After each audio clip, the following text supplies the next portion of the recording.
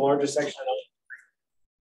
No, I disagree. I disagree. I think you said I will take anything, and I said nobody better than Wes Litton himself. So welcome everybody today. I'm so glad to see a much fuller room. I think you all were probably tired of being at home with or without kids or dogs or cats or whatever you may have there. Today we've got Wes Litton. Wes, how long have you been at KW? Almost 8 years. No, almost 7 years. Okay. No, I'm ending 7 years. Starting your 8, yes. Right. And Wes is an investor in a market center. He has also been our ATL and our productivity coach and successful big team owner. So what kind of volume does Litton Foods do now? That's a great question. Finding that out again. We're shooting for roughly 260 units this year. It's a pretty conservative approach from kind of rebuilding, you know. In January, we put 35 under contract. So it was a great month. I would say so. So that's quite a chunk of what the market center put under. So that was 35 contracts, something around 47 properties. So it's pretty cool. That is very cool. Package deals, investors, that kind of thing. Yeah, so should be good. We should end around like 65 million in volume, I think, is the goal. That's awesome. Yeah. Super awesome. And then another member. I'm sorry? Lean and mean. We don't deal with a lot of people. Right, exactly. Which, you know, that makes sense. And he's also got his partner, Josh, is part of our ALC. So they're pretty diversified in there. I'm going to. And Emily's on our team. And Emily's on the team. So awesome. You're going to get picked on all day. Just be ready. You might as well just come sit right here. I'm good. There you go. Well, I'm going to go ahead and hand it over to this gentleman here. You guys, this is going to be good stuff, I promise you. And I will see you at the end. Thank you, Wes. Right on. Thanks, Shanna. All right, friends, here we go. There's a lot. I said 65 pages. I'm not lying. It's a full 65. So today we're going to transverse this massive thing called the real estate transaction. We're going to look at it on the buy side, the list side, and we're going to be talking about working with sellers or working with co-agents and clients. Yeah, clients. Really that part. All right. Before I get going, does anyone have any questions for me? You guys have been fine with Ignite so far. You guys are used to it at this point. All right, this is Ignite like 3.0. So you're gonna have to forgive me if I use Ignite language that is not typical. Hold on a sec. There we go. All right, cool. So here's where we're at. We're actually getting pretty close to the end of our course, I believe. So today's obviously work with buyers and sellers. Here's our agenda. We're gonna start with clients, buyers. We're gonna hit sellers, co-agents, recaps, data success systems. I made a promise to Shanna that I would get through all of this in about an hour and a half to hour and 45. It means two things, right? Number one, if you're getting a phone call and it is contract related or money related, bounce, okay? So one thing that we always do in KW is we will educate you to the point of non-profitability. And so if you're sitting in this room, you're not gonna bother me by taking a phone call and selling a house, okay? So make sure you do that. Number two, if you need to use the restroom, do it at any time. If you're texting, just do it above the desk, not under the desk. Under the desk is like distracting. Above the desk, no problem, right? We're all adults. The last piece is keeping this in mind in your guys' businesses as you're getting launched and as you're growing in it. Whenever you feel like drama in your life is high, it tends to be because your productivity is low. Oh, so weird. Now, keep in mind, there's a lot of outstanding factors in that, but it's one of the rules we use on our team, right? We have a ton of fun and we're pretty rowdy, right, Emily? Right? Oh, yeah. Oh, yeah. But what we do is we maintain the highest level of productivity we can. We constantly push ourselves through multiple follow-up days, kind of like this general like scoreboard system where every day we're sending out our numbers in an effort to keep productivity as high as possible. In this business, we're only paid if we close. That is the hardest part about being a real estate agent. So when you find that there's a lot of stuff going on in your life, dramatic or frustrating or just bothersome, I always tend to look over at the production side and say, what am I actually doing over here? Have I dropped the ball on lead follow-up? Have I dropped the ball on new lead generation? Am I just short in general in closings or in volume, right? So it's not the perfect workaround for everything, but just keep in mind when production's low, drama's high, and when production high, drama's low. All right, ready to go? That's my like one little tip here. This is my favorite, or one of my favorite quotes of the MREA. Virtually every top producing agent we have ever worked with has a deep and almost inherent sense of service. Okay, let's talk about customer service. They have a servant's heart and they place their buyers or sellers' real estate experience above all else. They're always thinking service. One thing I would encourage you guys to, as you read through this quote, is replace the word service with system, okay? So in our industry, there's really only two types of services. There's you being personable and communicating well, and there's the system, right, that helps run the transaction. Might call those like transaction checklists, or if you use Onward Agent Services, they have a full system of all the steps and processes to get your contract to closing, right? So service in our business is communication and care for an individual. And then it's also the systems that we implement to carry them from client to close. Does that all make sense? I know that sounds a little bit crazy, but if you guys need to, I've written obviously my information, but Samantha Davis, I don't want to call her my assistant. She's way more than that. She's like, runs our office pretty much. You guys can email Sam. She'll send you a copy of our transaction checklist. Literally all the things we do top to bottom from when we sign a client to when we close that client, right? And we're super open about it because I ripped it off from Carrie Prater and Dan Holt and Adam Grady years ago. So feel free to email, we'll send it to you. But inside of this quote, what we find is that our top producing teams genuinely have a care for people, right? And then from there, they have fantastic systems, right? Because when productivity is high, that also means our level of communication has to really increase, right? It's one thing to handle one transaction, it's another thing to handle 15, right? And what's wild is you might not think you're there yet.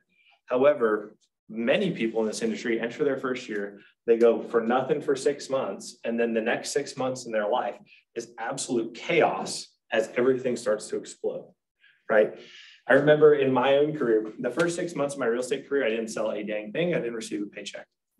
Month 7, I signed 7 listings as a brand new agent. I lived in Joplin, by the way, and was working the Springfield market and was licensed in this office.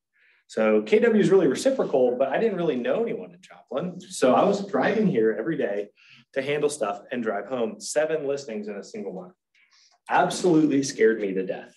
Like absolutely scared me to death. There was no way I personally could have predicted it, but we were doing the very basic things of caring for people, communicating with them, and then building a back-end system to start working with them. So whether you feel like, right now you don't have to worry about all the finer details or not, you're right, you don't. However, don't take a lull in your business for granted. It's not going to be that way forever if you're doing the right things. So servant's heart, number 1, means we love people. Number 2, it's that we genuinely care that they have a great experience, right? So a lot of times it looks different. If you go sign a contract with, I don't know, any other team or any other individual real estate agent, it will be a different experience than working with me. It should be that way, right? We should mimic each other, but we all don't communicate the same way. So because of that, it all comes back to personal relationships. You've probably heard that a ton in Ignite. I actually saw it on social media last night. Tristan Almonda, fantastic guy, used to be with KW. He was a big tech guy. He runs Lab Coat Agents. He posted something and said, your effectiveness on social media is a direct reflection of your real life relationships. It's like, oh, that's so good. How you care for people, how you grow in your relationships with people, all of those things have a direct reflection on the success of your business. In his case, social media is his business. In our case, real estate transactions. All right, we're going to get going here. Success with clients. So first of all, great agents have fantastic client communication. Let me tell you what this is not. Fantastic client communication is not constant communication. Okay? A lot of people mistake this. Emily knows, she hears me in the office all the time. I call people when I have an update. If I don't have an update, I'll send them a text and say, hey, I'm sorry, I don't have an update, right? I don't constantly communicate with people. We communicate effectively at key points along the transaction, right? So as an early agent, when I was early in my career, I mistook that. And I was like, every day I got to be talking to these people. Every hour, if I don't have an update, I need to be on it, right? The reality is people want to trust you as a professional. Has anyone used a CPA or an attorney? Okay, in your processes with them, how often do they communicate with you? Very rarely. Very rarely. And yet, how much do you pay them? A crap ton. And do you pay it only when the deal or the transaction or whatever's done, or upfront? Upfront and hourly. And my attorney charges per text message, by the way, $150. It's a lot of fun. So when you think through effective client communication and we think through other professions, my doctor doesn't call me all the time. Hey, I'm sorry, I don't have an update. Hey, I'm just not sure what the seller's doing. Hey, the doctor only calls me when he has something to tell me. Hey, your results are in, they're good. Or hey, the results are in, they're bad, right? Okay, so number one, great client communication is not constant communication, but it provides the foundation in your relationship. What I want to point out here is that what we're not talking about is client communication during a transaction period or once we've signed them on an exclusive. We're talking about a sustaining relationship, right? 99% of my transactions, actually right now, 100% of my transactions that I have under contract are because I've known these people for a year or more in the context of a sustained real estate relationship, right? So general follow-up plans, all the things you guys have already learned about, right? Utilizing those things have created a strong foundation for a sustaining relationship. The other day, I sent out a mass text message to everyone that's assigned to me in our database, right? So our team splits up a database. I took everyone that was assigned to me, I sent them all a message and I said, I have 5 really terrible houses that are coming for sale in Springfield. The seller would like to sell them as a package. This might not apply to you, but would you have any interest? People that I had no idea were even interested in real estate started texting me back. People that we had sold a house to like 8 months ago, texting me saying, hey, we're thinking we want land. So all of a sudden I'm building now my pipeline of new clients, right? It's that type of stuff, the very basics of your 12 direct, your 36 touch, all your social media, that's going to create that sustaining relationship. Inside the transaction though, they still want you to be the professional, okay? So number 2 plays off that same thing. We set and manage the expectations proactively throughout the transaction. Anyone want to give a shot at what that might mean? What would be expectation setting inside of real estate? I think you guys have talked about this already. Could be wrong. I know the other day we were talking about finding out for sure what the client's need is so that then I can set realistic boundaries and expectations and get the right properties in front of them to streamline everything. Exactly right. Right. So as the professional, my CPA will look at me and say, Wes, here are the things you need to do in order to save the maximum amount on your taxes.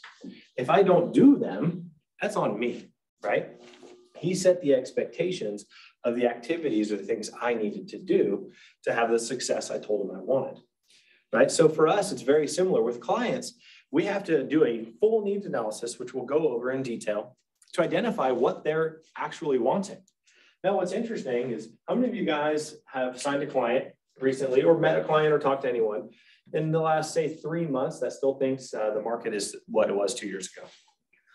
Like everyone, right? So like every listing right now is like, oh, my neighbor sold 6 months ago for 20,000 above listing. And you're like, okay, well, interest rates went from 2.75 to 7 and now back to 5.5. That means you're probably only worth about 20,000 less than that to a potential buyer or to that same buyer.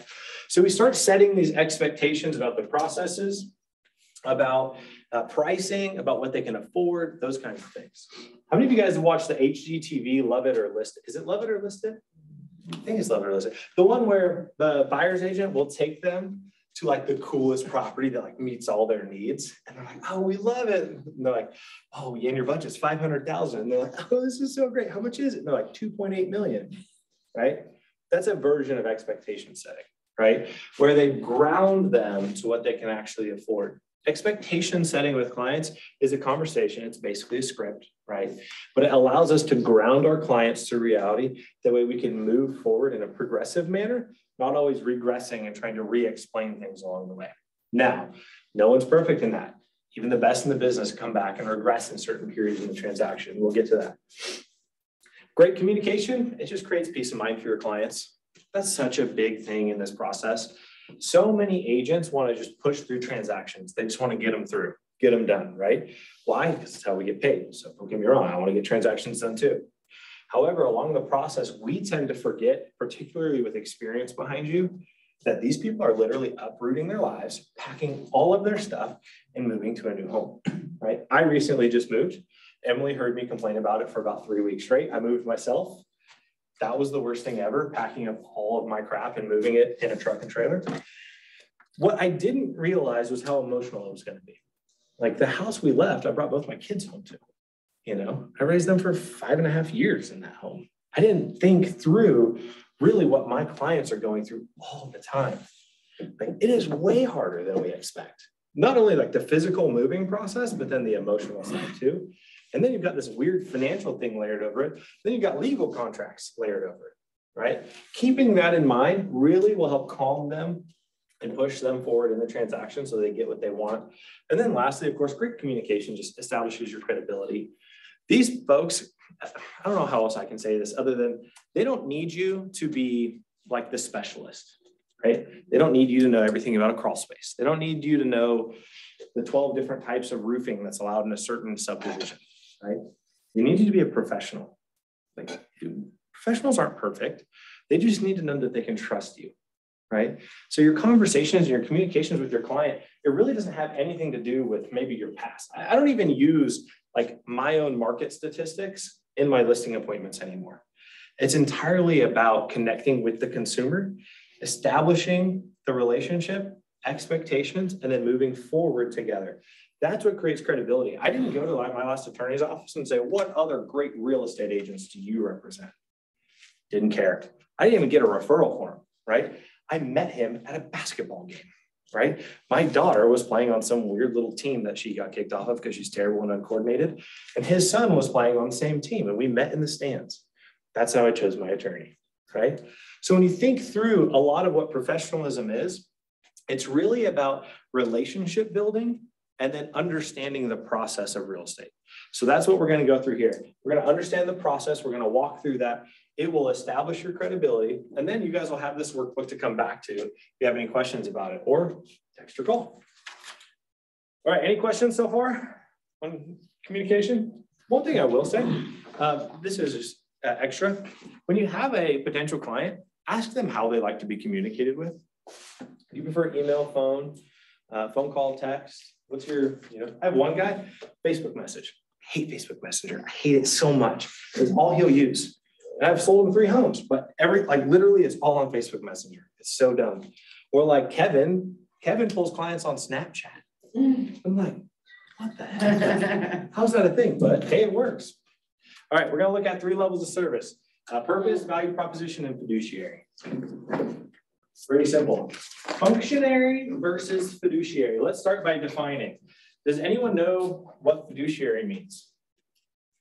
Emily does. She just won't say it. Fiduciary.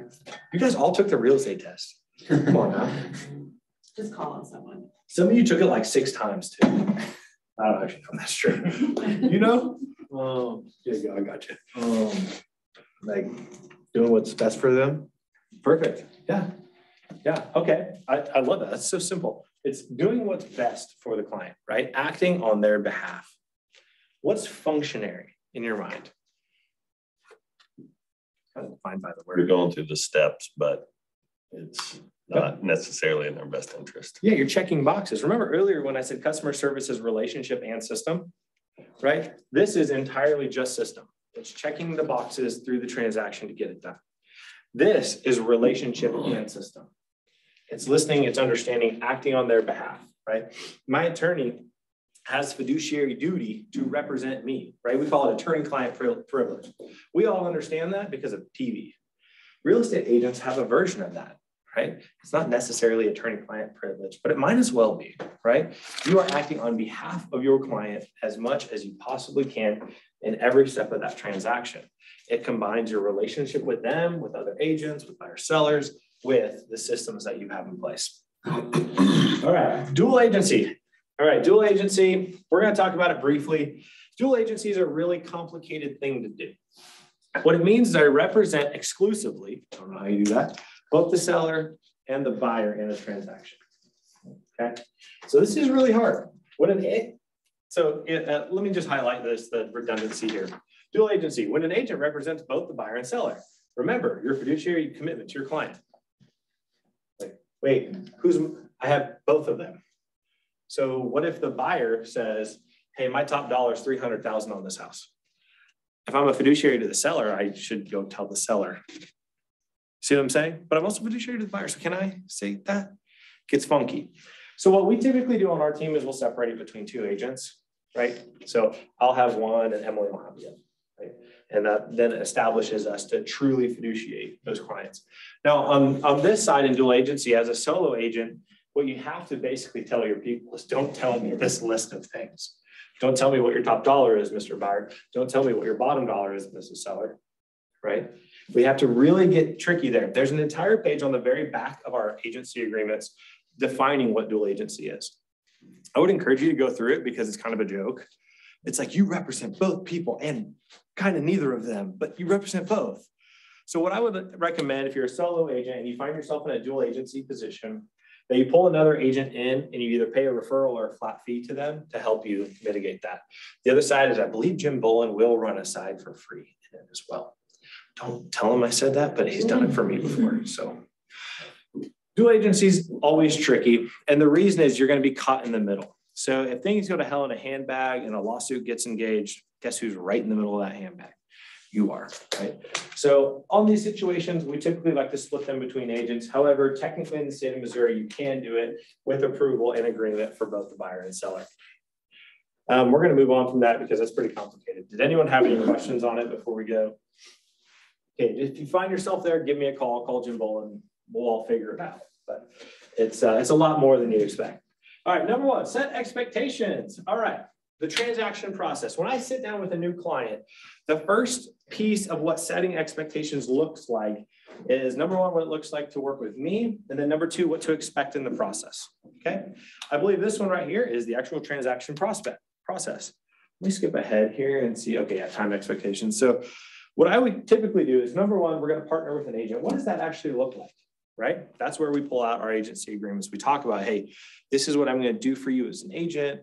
This is, and it'll continue talking about it in this process or in this slideshow. But primarily, you're going to talk about who you are, why it's important to partner with an agent. Let me ask you guys a dumb question. What percentage of buyers purchase homes without agents? Does anyone know? I've done it 3 times. You've done it 3 times. Good. Yeah, but no one actually knows the percentage because no one actually tracks it because it's so few as compared to the total amount of transactions that actually happen, right? It's actually a very rare event nationwide. Doesn't mean it doesn't happen. Obviously not. 3 right there. But by and large, I think it's less than 3% of all transactions happen without a buyer's agent involved. It's pretty wild, right? Okay. Selling's not that way. Obviously, there's a whole for sale by owner side. But what we're going to do, I'm going to walk through this process with you guys. I want you to ask me questions if you have any questions about it. This is a fantastic slide to rip off. I think it's in your book. To rip this off, make it your own and use it in your presentations. Okay. So number one, partner with an agent. Great. We're meeting here today because you wanted to partner with me, your agent. Number two, we need to get pre-approved for a loan. Oh, I love this so much. Check it out. Getting pre-approved actually comes before setting a clear search criteria. Can anyone tell me why? How do you know what you can afford? Yeah, you don't really want to start a search and then them not be pre-approved and you wasted all your time. That's exactly right. Yeah. Now, pre-approval only matters if they're actually using a loan. If they're cash, we're going to ask them for proof of funds, right? And if some people with proof of funds, you don't think I have it? And my response is always no. And I smile and then they laugh and then we get proof of funds. So number one, we're going to partner with an agent. Number two, we get that pre-approval. I'm going to highlight this pre-approval probably as the number one opportunity for all real estate agents, period. The person who pre-approves your client determines the success of the transaction and the success of your career much more than you have any idea. Like when you're early on, it's like, hey, I got it from, Bank of Little Rock. Woohoo! Like, but have you ever worked with Bank of Little Rock? Do you know their processes? Will you actually be able to establish a vendor relationship? What if that deal blows up at the very end because they didn't underwrite your client right up front? You know what I mean? So there's so many processes there. So KW has an approved vendor program. I would encourage you guys to start there. It's where I started. It's vetted mortgage lenders that you can actually go to and do transactions with. Then from there, you can actually grow. As you grow as an agent, you can actually turn to these vendors, these lenders, title companies, and you can have them help you grow your business. For instance, we do events, Sparks and Brews, right? That event takes about $4,000 for us to run. It is entirely paid for by our vendors, right? We establish great relationships with mortgage lenders, title companies, insurance agents, that kind of thing. And then when we do big events, or I mean, heck, they can even buy your leads if you want to buy online leads. They can come to your open houses and stand in your open houses and help you, right? This pre-approval process is much more than just for the client. It is also for you, so that you have a confidence in not only the lending process, but also the fact that that client can actually purchase the house. I have shown entirely too many homes to people who actually weren't qualified to purchase and yet had a pre-approval in hand. So what I typically do now is if someone comes to me with a pre-approval, I still make them go get pre-approved by my preferred lender. Right? And they always throw a fit. Oh, why? And I'm like, well, the pre-approval you gave me is literally as good as the paper it's written on. I have no experience with that lender. I'll call them, I'll talk to them. They'll tell me the same BS. Most of them don't underwrite up front. What that means is they don't check your income. They don't check your credit up front. They'll usually just take whatever you tell them and they'll issue you a pre-approval, right? That's a fun one. Had that fall through recently. So I'm going to lenders who are vetted by the company who will actually underwrite my client up front by checking income, by checking credit, and issuing a pretty solid statement, okay? From there, we actually meet. What we've met up here, we get pre-approved, we're gonna meet again. We're gonna set a clear search criteria. This can be over the phone, it can be in person, however you'd like. FaceTime's always the best time, okay? So whenever someone's like, oh, let's just have a buyer consult on the phone, I always kind of cringe inside. Our superpower as agents is relationships, relationships, relationships. So I want as much FaceTime with the client as I can up front, right? We're gonna set that clear search criteria. What items would you guys want to know about your buyer's desires? Bedrooms, what else? Bathrooms, Square footage. square footage. What else is important? Location. Location. Emily, you've shown 1,000 homes. What do you like to ask? Oh, everything. Mhm. If they want a fence, how many acres? Yeah. And flooring can be an issue if they want carpet or flooring, because flooring can get expensive. Yep. I don't know. What It's about kind of- crime in schools? So we're legally not allowed to talk about crime, right? We have, that's in our protection, that's a protected period. So we have to refer them to websites where they can look it up. The schools is huge in this town. Property values go by school districts in this town. It is wild. You can literally have a dividing street and one might be, Glendale, the next one's Kickapoo, and Kickapoo is worth more somehow. You're like, it's literally like 50 feet away from each other, right? Willard's that same way, like Springfield Address, Willard schools. Those houses sell for tens of thousands more than literally the one street over that's Springfield Address, Springfield schools. It's wild. School district's huge. What else? Hobbies, pets, and working from home. Yeah. The COVID era issued in this whole, like, do you need an office, right? Do you need a place where you can, be quiet and away from maybe your family or just your spouse? That's me. The kids are great. My wife's loud. Anyone else? What else you got? Outbuildings, another huge one. Literally, that came up for me last night. An outbuilding. That's good. What else? Okay, so you guys see this list could literally be like 100 things long, right? What we're going to do is we're going to build ourselves, and I think there might even be one in your package here soon. We're going to build ourselves a sheet that reminds us to ask all these questions, okay? You can do it. I like paper. I'm a big paper processor. So I'm going to have a page, and on it is going to be all the questions I need to ask and a little blank for me to write in the answer. If I don't do that, my buyers don't get what they want because I forget, right? If I sign 3 buyers and I'm actively showing 3 different buyers' houses, the likelihood of me forgetting that one has 2 chihuahuas and needs a fence, probably pretty high, right? Unless they're bringing the chihuahuas, I guess. But I'm going to use my own little buyer questionnaire in those consults, right? Otherwise, I'm left to just do what we just did and brainstorm questions on the fly.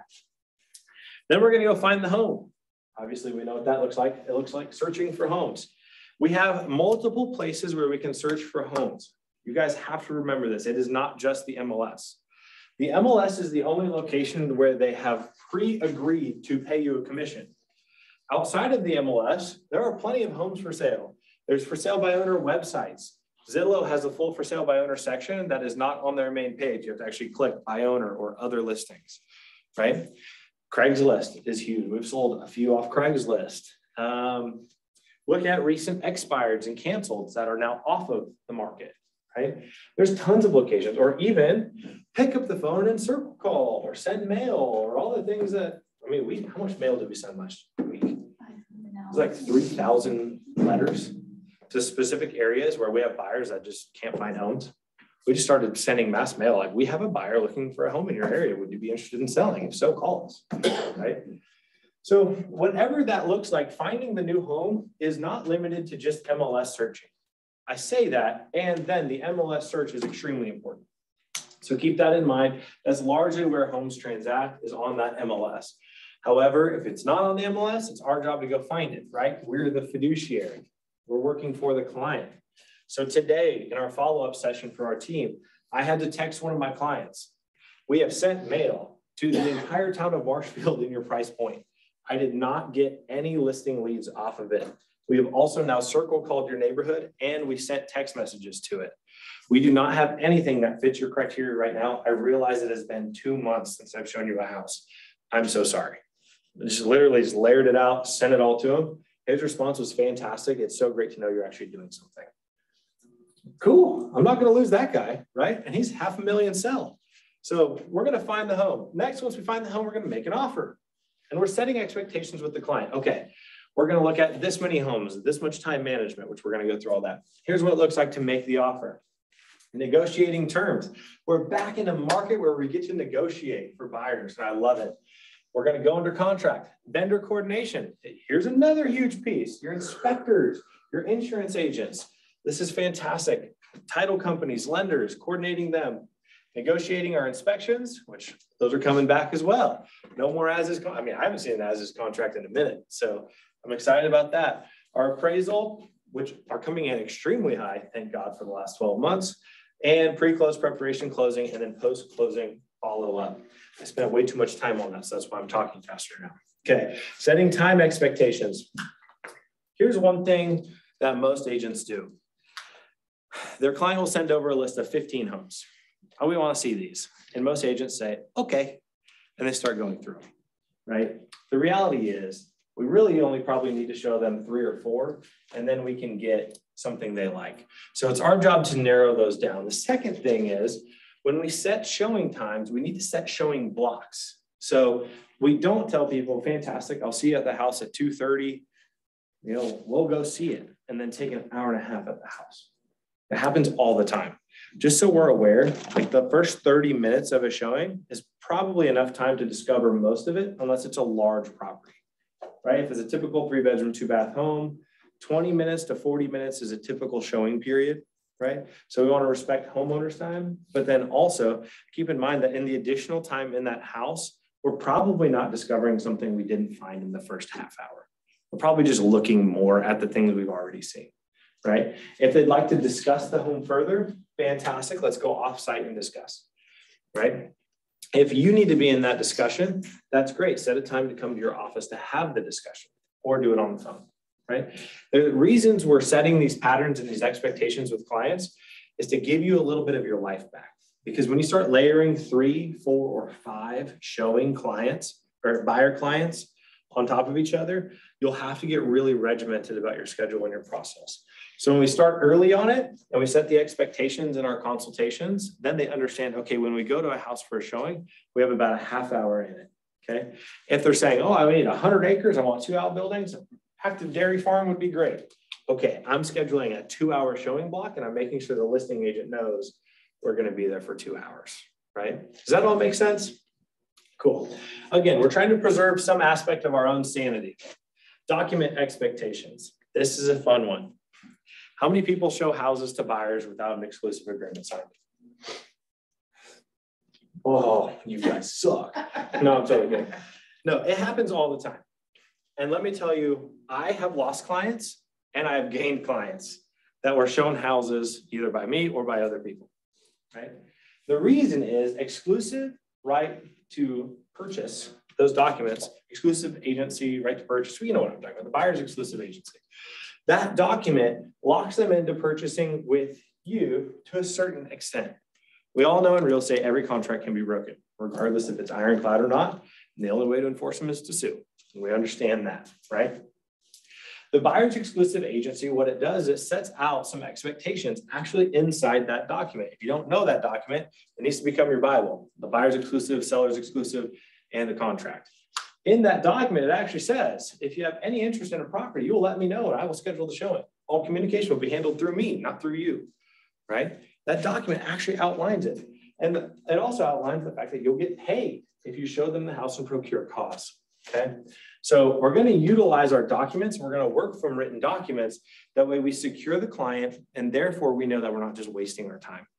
I can't tell you how many clients, sellers, buyers have met with other real estate agents, and then somehow they cross paths with a different one, and they sign, and the next thing you know, Jim's calling and saying, hey, so-and-so showed this person a house over at Murney, but then they came over to your office for a consultation, you signed them to an exclusive, and you sold them a different house. Now, this agent's upset.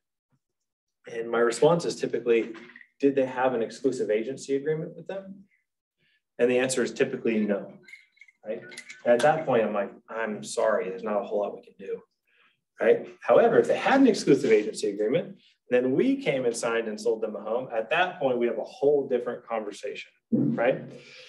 Okay, so we're going to work from document expectations. You guys can add additional documents into your buyer packages if you want. You don't have to just use the set KW ones. If you have ones that say something along the lines of showing expectations, and you have everyone initial the document, you outline your showing expectations inside that document, it's totally okay. It's not a binding document. You're just saying that they acknowledge the fact that you have these expectations in your showings. You can actually get creative inside of your documents. The other thing, like I mentioned that timeline earlier, utilizing that helps them visualize the process, and you get to leave it with them, right? Utilize your documents and your buyer package and your listing consultation package to kind of set the standard for how your process will flow. Communications as well. We already talked about, the communication method that they prefer. We talked about when we should communicate, right? Which is not constant. It's when we have important updates and things like that. And then lastly, I think this is the last one. No, we got two more. Setting expectations on contingencies. 70% of all fall through happens when? Contract fall through. What contingency is used?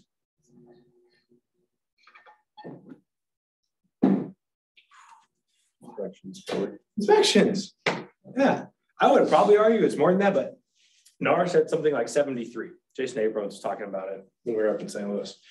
So if 73% of all fall throughs happen directly in your inspection period, what do you think we should spend the most time on during our consults?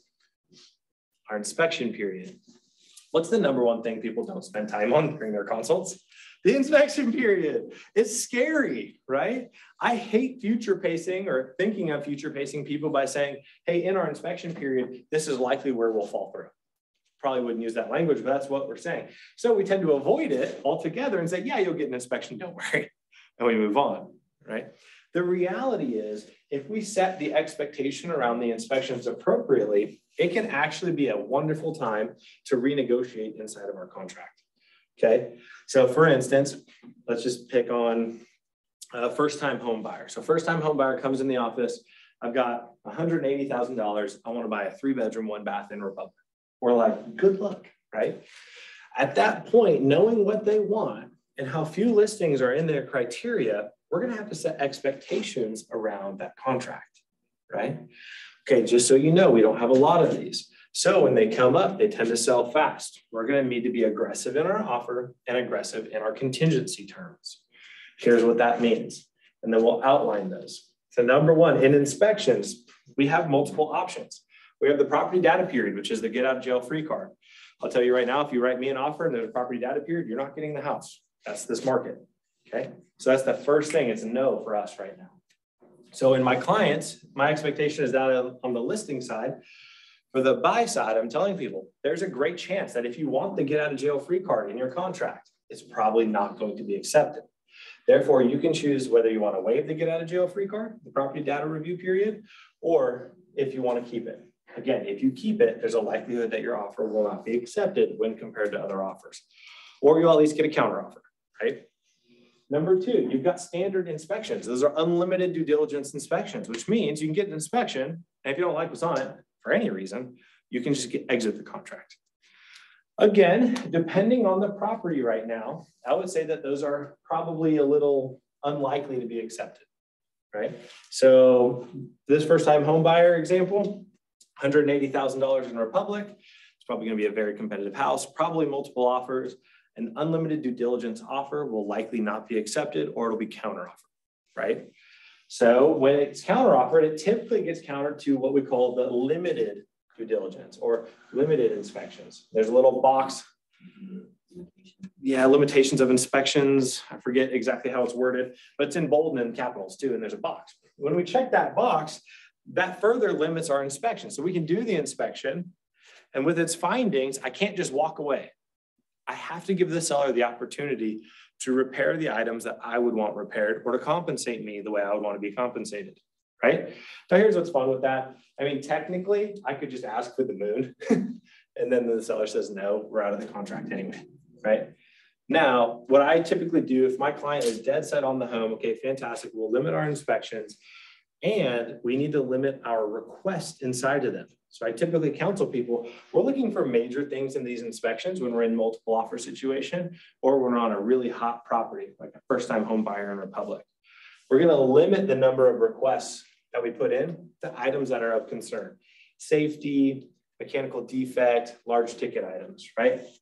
A little bit of peeling paint or whatever, you know, a door handle that's loose, probably not asking for that.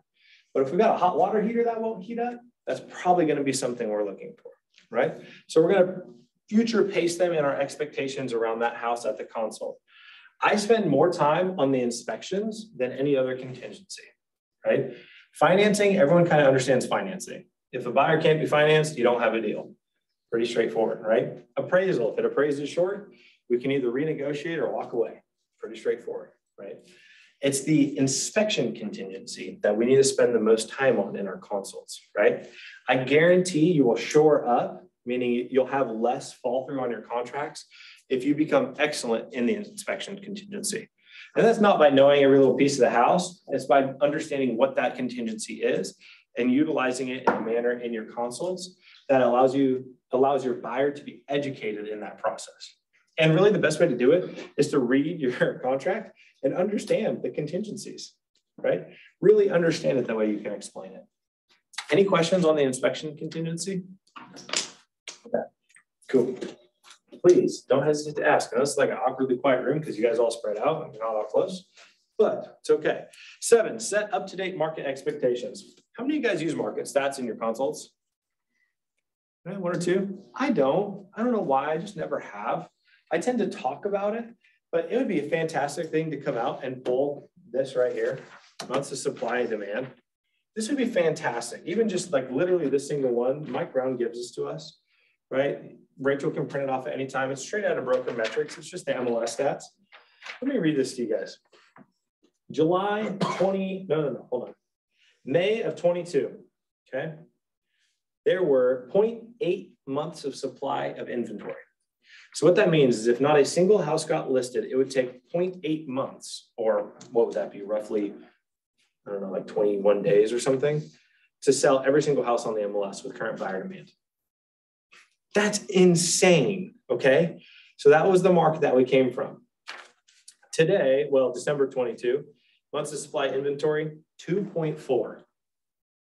Okay, so we've, what, tripled our inventory? Is that tripled? Yeah, it's tripled. We've tripled our inventory. So my conversation with 0.8 is, hey, if you even remotely like it, cash as is, no inspections, do whatever you have to do to buy this house. Now we're triple that inventory. Now we're saying, okay, we can actually preserve our contingencies, right? We can have an inspection. I can't still be crazy with my requests because they'll drop it and go resell it to the next person, right? However, I actually have the ability to utilize contingencies again and different financing types. This morning, I sold a house with, had the listing, buyer's an FHA buyer. I haven't sold an FHA buyer in a long time. But this is our first offer came in, it was a great offer, FHA. My seller's like, no problem, we'll make the little repairs if we need to. Heck yeah, we're back, right? But that's the function of the market statistics. So you can actually utilize them if you'd like to, with your client by giving them the market expectation. Hey, the market is the reason that we have to forego these things, or the multiple offer situation or whatever it is. Or on the flip side, hey, the market's slow, therefore we can utilize these contingencies. So have the expectation that you can hire a full-on inspector to go through everything.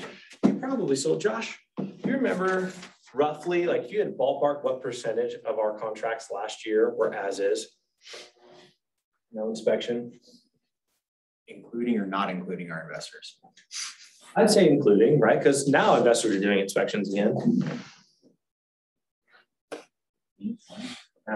Like 15 or 20% of every transaction we did last year out of 515 didn't have an inspection. That's nuts. Like, that's crazy. That's the market of last year. Now this year, every single deal we've done, I haven't done a single as is yet. Every single deal, one. Okay. So out of 37, we've had one. I mean, that's big change. So market stats can really set the expectations with your buyers. If you guys want market stats, again, reach out to Mike Brown, Rachel Lusk. They can literally just print things off for you. Come to team meetings because they typically go over them in team meetings as well. So if you can zoom in or watch it, you can even fast forward on it to the point where they're talking about current listing inventory. When Mike Brown goes over it, it's always fantastic.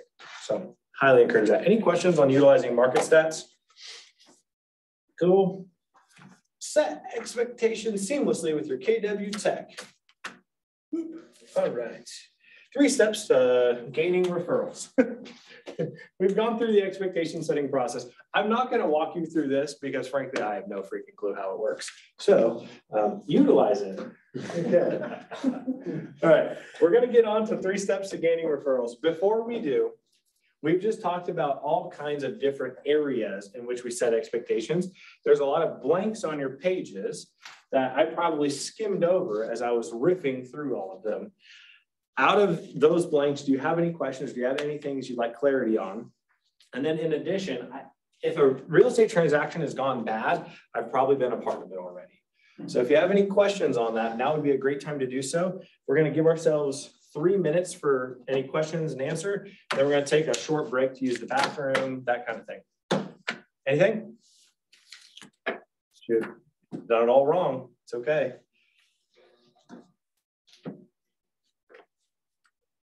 I'm going to sit here in silence for 3 minutes. I'm really good at this. We're actually going to set a timer right now. This is going to get so awkward, you guys. It doesn't have to be. You're making it. It doesn't even have to be expectations related, I guess. Anything real estate? This is really going to happen. Wes, what do you do if you tell your client something that you realize was incorrect? Oh, great question, Josh. Thanks for asking. So, number one, own it, right?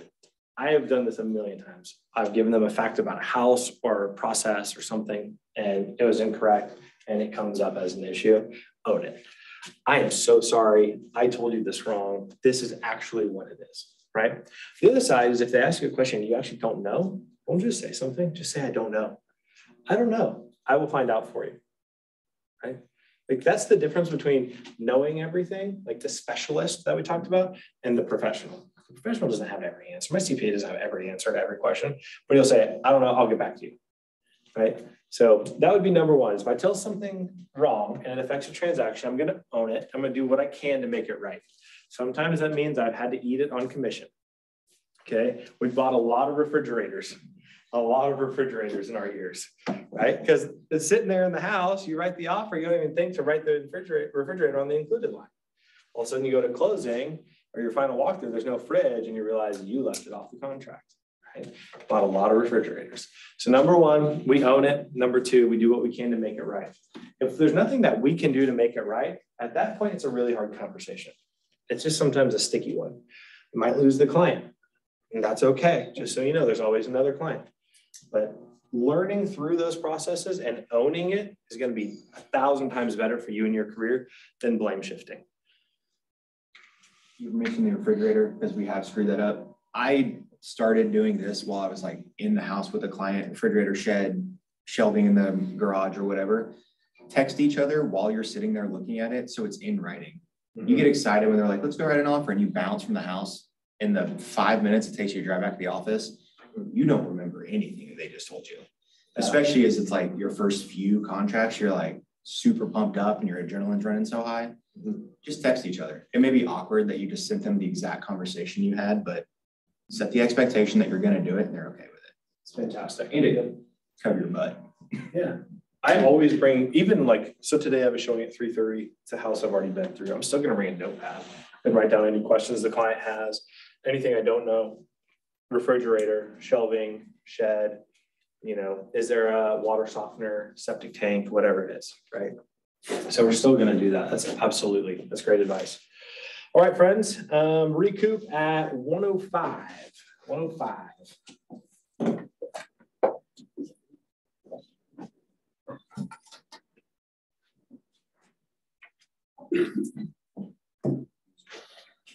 Okay.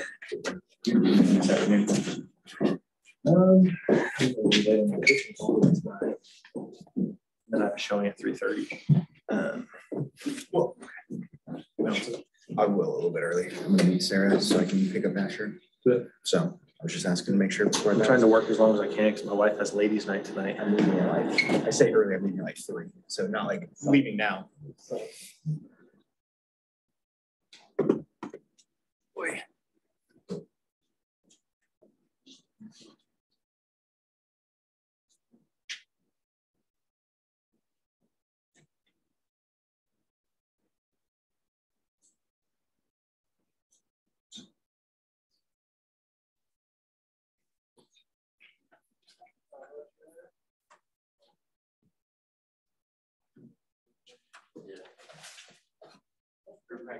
Yeah.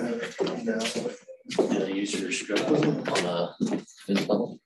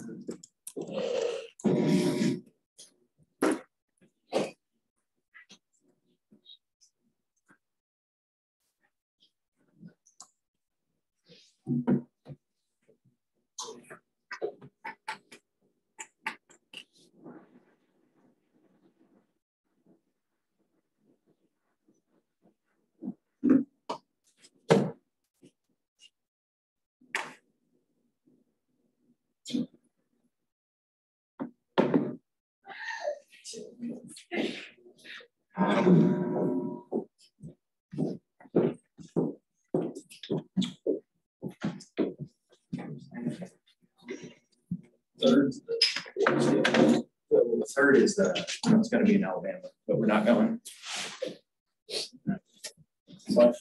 Good. Is that 2 cell phones? Yeah, not bad. No. How do you afford that?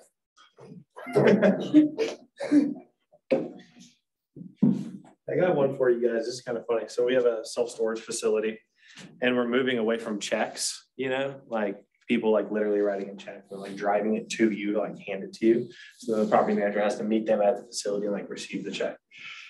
So it's an inconvenient thing ever. So we're transitioning away from checks and cash and moving to like just credit and debit. All of our competitors have done it. So my property manager just texted me and says, what do you tell someone that says they don't want anyone to have access to their bank account, but they write you a check every month that has their account number and routing number on it? I said, I think you just tell them that. It's a hard one. Our issues tend to be a little bit more serious than that. All right, friends, we ready to keep going? Everyone's back. 3 steps to gaining referrals. This is pretty straightforward. Provide value, ask for help, and then reward. Okay. So at this point in our process, right, this concept, okay, let me back up. In Ignite, you're constantly being taught, how to gain clients, how to transition a customer to a client, lead generation, lead follow-up. Like you guys are like, you've got all of that. The number one source of business for every real estate agent I've ever met is their own sphere of influence, AKA the people you already know, and then also the people that those people already know, okay? So our team's roughly 85% referral or repeat business, so sphere of influence, and then the people that they refer to us. And so I'm not saying we're excellent at it. We just do this at a very basic level pretty well. So number one is we provide value. This is how we are going to we're going to solidify the real estate agent for life, okay? It's providing value to a client. So for instance, if Emily was working with me, my job is to get Emily what she wants and to do it in a way where she feels that working with me was worth it. Okay, so whether everyone understands it or not, a buyer's agent is actually paying the buyer's agent commission. Okay, they're doing it through paying more for a home, right? So when I go on a listing appointment, I comp a house to $250,000. That's assuming there's a 6% commission in there, right? If there wasn't a buyer's agent, potentially that could be a 3% commission. So the idea is every buyer is going to buy a home, and out of those sale proceeds, it comes back and pays the agents. Hence this big lawsuit that just got thrown out, by the way. It's kind of cool. However, we want to make sure that in our processes, we are truly doing what that client wants, whether that's selling a house, buying a house, whatever. Number two, we'll never get help if we don't ask for help. Okay, and this is the humbling process. Okay, it's the humbling process. I don't know about you guys, but it's hard for me, period, in all things, to ask for assistance. So I told you guys I moved not long ago. I did everything myself until I physically couldn't pick something up, and my wife wasn't strong enough to do it either. And then I called a friend. Kevin came over, we moved 3 pieces of furniture, and that was all I asked of him, right? I even pulled all the carpets myself. I did it all. I was like, I am not going to ask for help. So for me, this is the most humbling step, is to say, Mr. Buyer, Mr. Seller, Mrs. Buyer, Mrs. Seller, I desperately need your help to continue to grow my real estate business. And while this sounds silly, what I'm asking of you is, if you're really enjoying the value that I'm providing, would you mind thinking of someone who might need my services? Or when you do hear that someone needs real estate services, would you mind referring me? Say, yeah, I'm sure. Or you can do the old school version of like, hey, do you know anyone else who needs a real estate agent? Guess what? That works, right? It's actually not how you ask for help. It's that you ask for help, right? We've all responded to ads of various kinds. Assumed close, bait and switch closings, whatever you want to do. Marketing gets us every time. All Amazon has to do for me right now is send me something really cool cigar related. And then I'm like, I got to buy it, right? So asking for help is actually a very easy process. It's you actually soliciting, asking for a referral. The hardest part is our ego in this process. Hi, my name's Wes. I'm a real estate agent. 85% of my business comes from having to do this. Right? So when we get in these transactions or we sign clients, really at any point, we ask three different parts in our transaction process. We ask for reviews and referrals. Reviews, I think we're actually up to 6 times we ask for a review. We ask for referrals 3 times. The first one is when we sign them as a client. The second one is when they go under contract. The third time we ask is once they close. And it's the exact same thing. Hey, Joe, thanks so much for buying this property with me. I've had a great experience working with you so far. Do you happen to know anyone else who might need my real estate services? No problem. Thanks for thinking about it. Right? That's it, period. No problem. Thanks for thinking about it. I don't dig third level on that. But here's what I will do. When someone does finally send me someone, I'm going to reward them. And what do you reward them with typically? In my circles, it tends to be like bourbon, like a middle-aged man. You know what I mean? It's like bourbon, or like, it's not anything cute. Tawny on our team is like a gift basket. Like, it's like, all artsy and cute. Like, I mean, you've seen this crap. Yeah, so what we got to do is 3 pieces. Number 1, we nail this, which is the stuff we've been talking about. Number 2 is we humble ourselves enough to realize that our businesses only grow upon the people that we know and like. You can't buy enough leads to run a big real estate business. You just can't. Like, you can't outspend your own SOI. The other side of it is your SOI will only grow to the size that you grow. What I mean by that is, if I have one group of friends, and let's say there's 8 of them, right? And those are like my main 8 people. And maybe not best friends, but I just tend to run in circles with those 8. Those 8 probably have another 8, right? And that is likely who I'm majority limited to in terms of my real estate services. If I can go from 8 to 200 people in my first level circles, imagine how many more I can get in my second level circles. So what we tend to teach on our team is, number 1, find a hobby that you absolutely love. So I like playing golf, and so I golf, right? Kevin, our team, he's a golfer too. He's a way better golfer than me. So his is golf. Josh is kayaking, kayak fishing tournaments, very specific niche. He owns it though. He sponsors the tournaments he's in. He's closed probably $4.5 million over the last 2 years, specifically out of the kayak fishermen, right? Tawny's is Republic, Missouri Welcome homepage Facebook group or some crap like that. I don't even know. She pulls deal after deal out of this Facebook community that she runs, right? We can kind of go on. Paige is her gym, right? Springfield, was it SFC? We sold them a building. I should know this. Okay, but she uses her gym. So the community that she works out with, she spends inordinate amounts of time there connecting with people and talking, right? So whatever your group is, whether it's, this sounds crazy, but Hunter on our team, he's fantastic at Call of Duty, plays probably way too much Call of Duty, but the guys he tries to play with are local people. So that's kind of his community, right? They'll know what he does. So when he does get a lead, it's typically through his own community. So whatever your niche or community is, identify it and go all in on it, specifically for real estate. So everyone at Highland Springs knows I am a real estate agent, not because I have to go out and tell them, but because we'll sponsor things out there, or we'll hold events there. We'll bring clients there. We have a presence. For Josh's kayak deal, he actually sponsors the entire tournament, $1,800, and he's sold $4 million in real estate out of it. Like, that's a trade I'd make any day. And he gets to fish all the time. That's why he's over here. He's like, I'm not going to the awards banquet in March. I'm like, oh, why is that? He's like, because I'll be fishing in Alabama. And I'm like, I hate you. You're going to go to like one of the best bass fishing lakes in the country. And like, you're probably going to get business out of it. Like, so dumb, right? Whatever it is, find that niche, go deep into that community, and then go to your next, and to your next, and to your next, okay? So it might not be hobby. It might be church, right? It might be, I don't know what other communities are there? School, PTA moms. Oh man, I got in, so my sister's a teacher in Ozark. I got in with the teachers in Ozark Elementary, and I probably cleaned up like 8 houses in a year through there. It was just one after another, buy, sell, buy, sell, buy, sell of teachers at Ozark North Elementary, right? These niche communities actually have more trust built into them than you could ever imagine.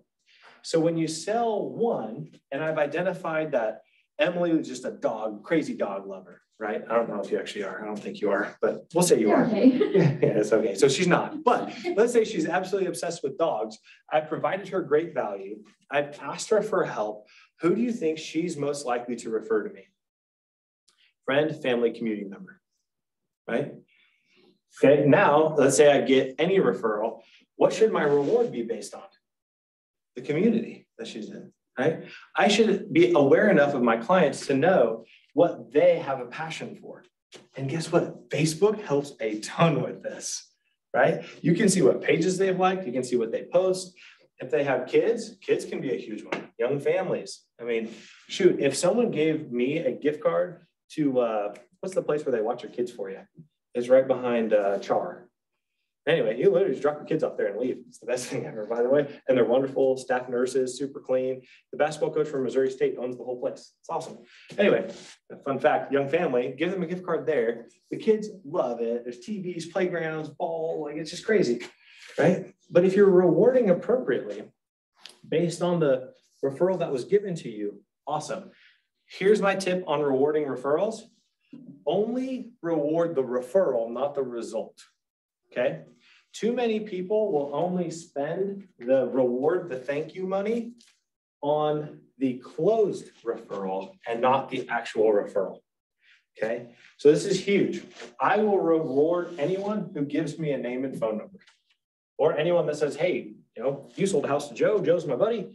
I want to do business with you. He liked you. I'm going and rewarding Joe, okay? I sell to a lot of bankers. Banker seems to be a weird niche I have. I'll take it. I don't really care. I love it. Those guys, they drink like fish and they hardly ever work. So I just play on those two things.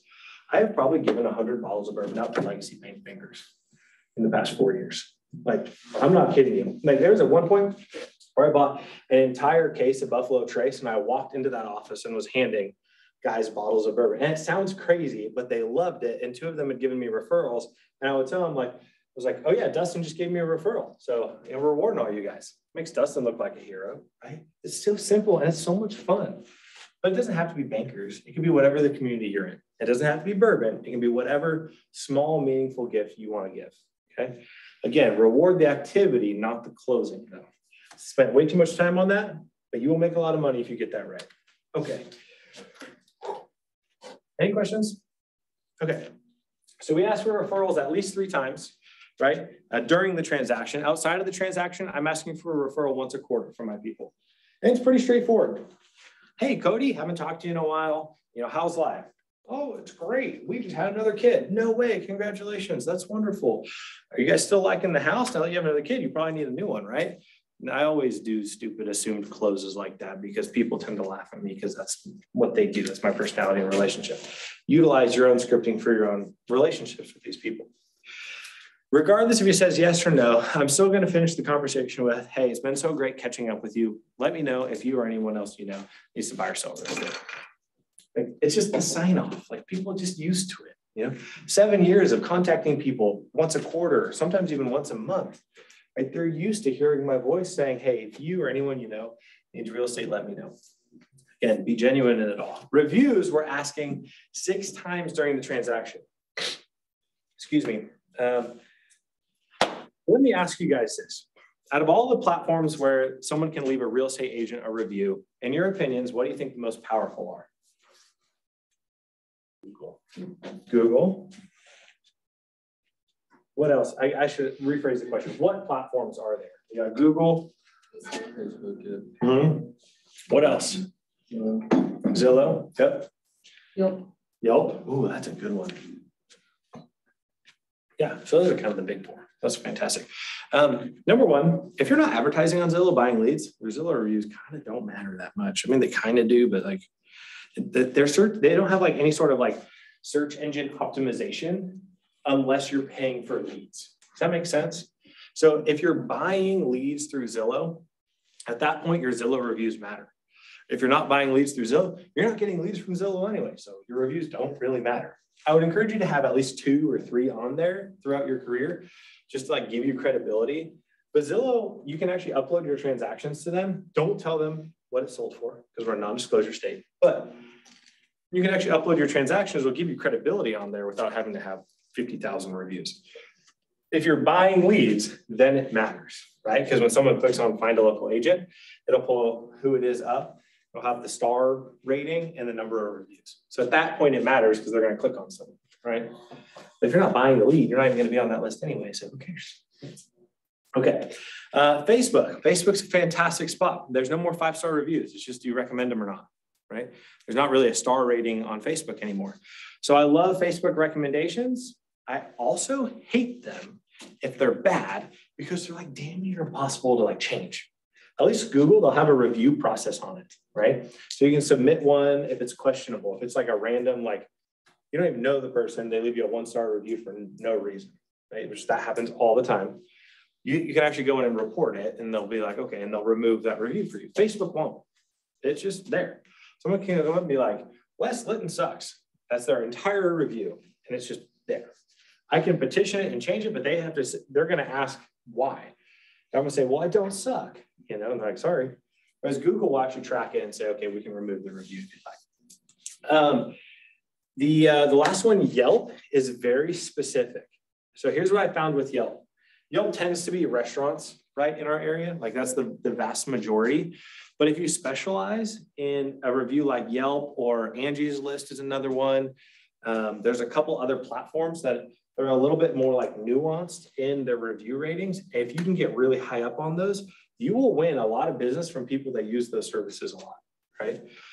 So in our area, I tend to focus on Google. We run a team format. The reason we focus on Google is because the reviews there actually help your kind of general SEO and population. So if someone were to type in, you know, real estate agent, Springfield, Missouri, and I've got 1,000 5-star reviews, which I don't, but let's say we had 1,000 5-star reviews, I would likely show up before the person that had 20, right? So Google actually tends to utilize their rating system to appear in search results. So that's a big one there. The other side is Google right now is the #1 source of real estate leads. I don't know if you guys know that, but Google produces more real estate leads than any other platform. And we use these layers over the top of Google's programming like Commissions Inc., Ylopo, Boomtown, Brivity, all those CRMs, even KW Command now sits on top of Google's platform. So if you've linked your business account with your website, all of a sudden your Google My Business account where you're collecting your reviews matters, right? Because you're actually going to appear higher on the search results because they're linking your website spending with your My Business Google profile. So you can reduce the cost of leads and actually get more leads the more 5-star reviews you have. Okay, so kind of crazy. And there's a lot kind of complicated there. I learned all of that like last year. So don't think you have to figure all this out. The reason I'm asking for 5-star reviews is actually not any of that. It's so that I can copy it and post it on my Facebook publicly. Not in the recommendation side, but literally make a Facebook post of the review. Okay, why? Credibility. We talked about that earlier in our communication, right? Communication is not just verbal one-to-one. It is also what you post on your social media. You should have a version of a game plan or marketing plan for your social media. And it can be stupid simple. Here's the hot listing of the week, link. Here's my favorite dog place in town, link. Like it can be so simple. You're looking to build credibility inside your business and your personal Facebook pages. Utilizing 5-star reviews is an incredible way of doing it, right? I think the best in the business at doing it is Adam Grady's team. You'll see client testimonials posted with people's faces and they blow it up. And man, it reaches so many people and it establishes so much credibility. Even if they only got like 5 reviews a year, you know, you would see all 5 reviews because of the way they take them, they make them pretty, and they publish them on their Facebook page, right? Okay, any questions on reviews? When we ask for them, we tend to ask for them via email throughout the process. Congratulations, you're under contract. We hope this process was smooth and easy for you. Would you mind leaving us a review? And there's a direct link where they can click once, it'll take them right to the Google page or right to the Facebook page, right? Or Zillow or whatever platform you want to use. Here's what I would say. If you have absolutely butchered it, don't send them a review link. Like, if you know you've just dropped the ball and like you just kind of sucked, like just don't send them a review link. Like it's okay, right? If you've built a system where it's automated, just keep in mind you need to go in there and like pull that link out of there and be like, oh no, Sally, don't leave me that review. I know I suck, right? Just don't even ask. The typical time when people are going to leave you a review is actually at closing. That's our 6th request, okay? So the first 5 throughout the process are actually just leading us up to once they're closed, okay? We've asked, typically via email or text message. And then at closing, there's one final ask. Hey, would you mind leaving us a review? Congratulations, you're closed. Would you mind leaving us a review? Then we, at the closing table, we have the agent request. Hey, I noticed you guys haven't left us a review. Would you mind doing that? You'll probably get an email in a day or 2, right? We send them all their closing documents in a PDF and a review link. And that tends to be where we capture the majority of our reviews. Any questions there? Cool. I believe in Command too, through Opportunities, you can now build email templates as you move your tile through Opportunities. And so one of those you can do is you can actually build in your review requests as you move your opportunity tile it can trigger an email just to get dropped and sent. And so utilizing that can really make your review request process easy. We also always tag on there like, hey, we want your review. Also, if you know anyone who wants to buy, sell real estate, post. Pretty straightforward. The more people hear it, the more they just think of it. That's it. It's just top of mind stuff.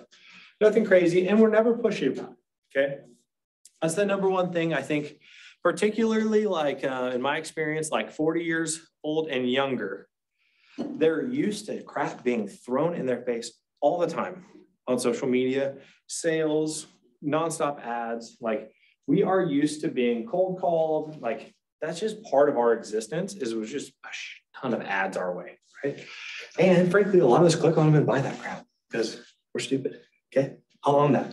I look at my father and he's like, why the hell's this guy calling me? Like, there's no way I'm answering that phone. Now, my dad's also 70, so it's a little different. But, you know, there's generational differences with the way people like to be communicated with. There's also individual differences. So what we try to do is we try to hit bands of people by asking multiple ways, right? So whether that's text, email, social media, whatever it is, we try to hit those different bands. So if you can build in reminders or build in automations inside of your marketing programs or your transaction management software, it will just make your life so much easier. If you have questions about that, Nicole Migliazzo can help you do it. She's our new tech ambassador or something like that. So, all right, I'm moving on. Here's a great script for it. You guys should have that. Okay, seller reviews, buyer reviews, talked about that. We're moving on. Okay. Holy crap, that's only the first segment. Man, this is really too long. Okay. This is fun. Okay. What do buyers want most from their agents? Help purchasing the right house. It's so dumb. It seems so obvious, guys. And that's the one thing you're going to continue to find in real estate is that it is way more obvious than we make it. In all of our trainings, we're going to tend to complicate things because people like me who have been doing it for 7 years and building systems for 7 years have, you know, a lot to say about it. But the reality is like the thing a buyer wants most is that you find them the right house to purchase. Okay. So number one, we're going to find them the right house. Number two, that 24% is other. Okay. Inside of other, we have help with paperwork, determine what comparable homes sell for, and determine how much the buyer can actually afford.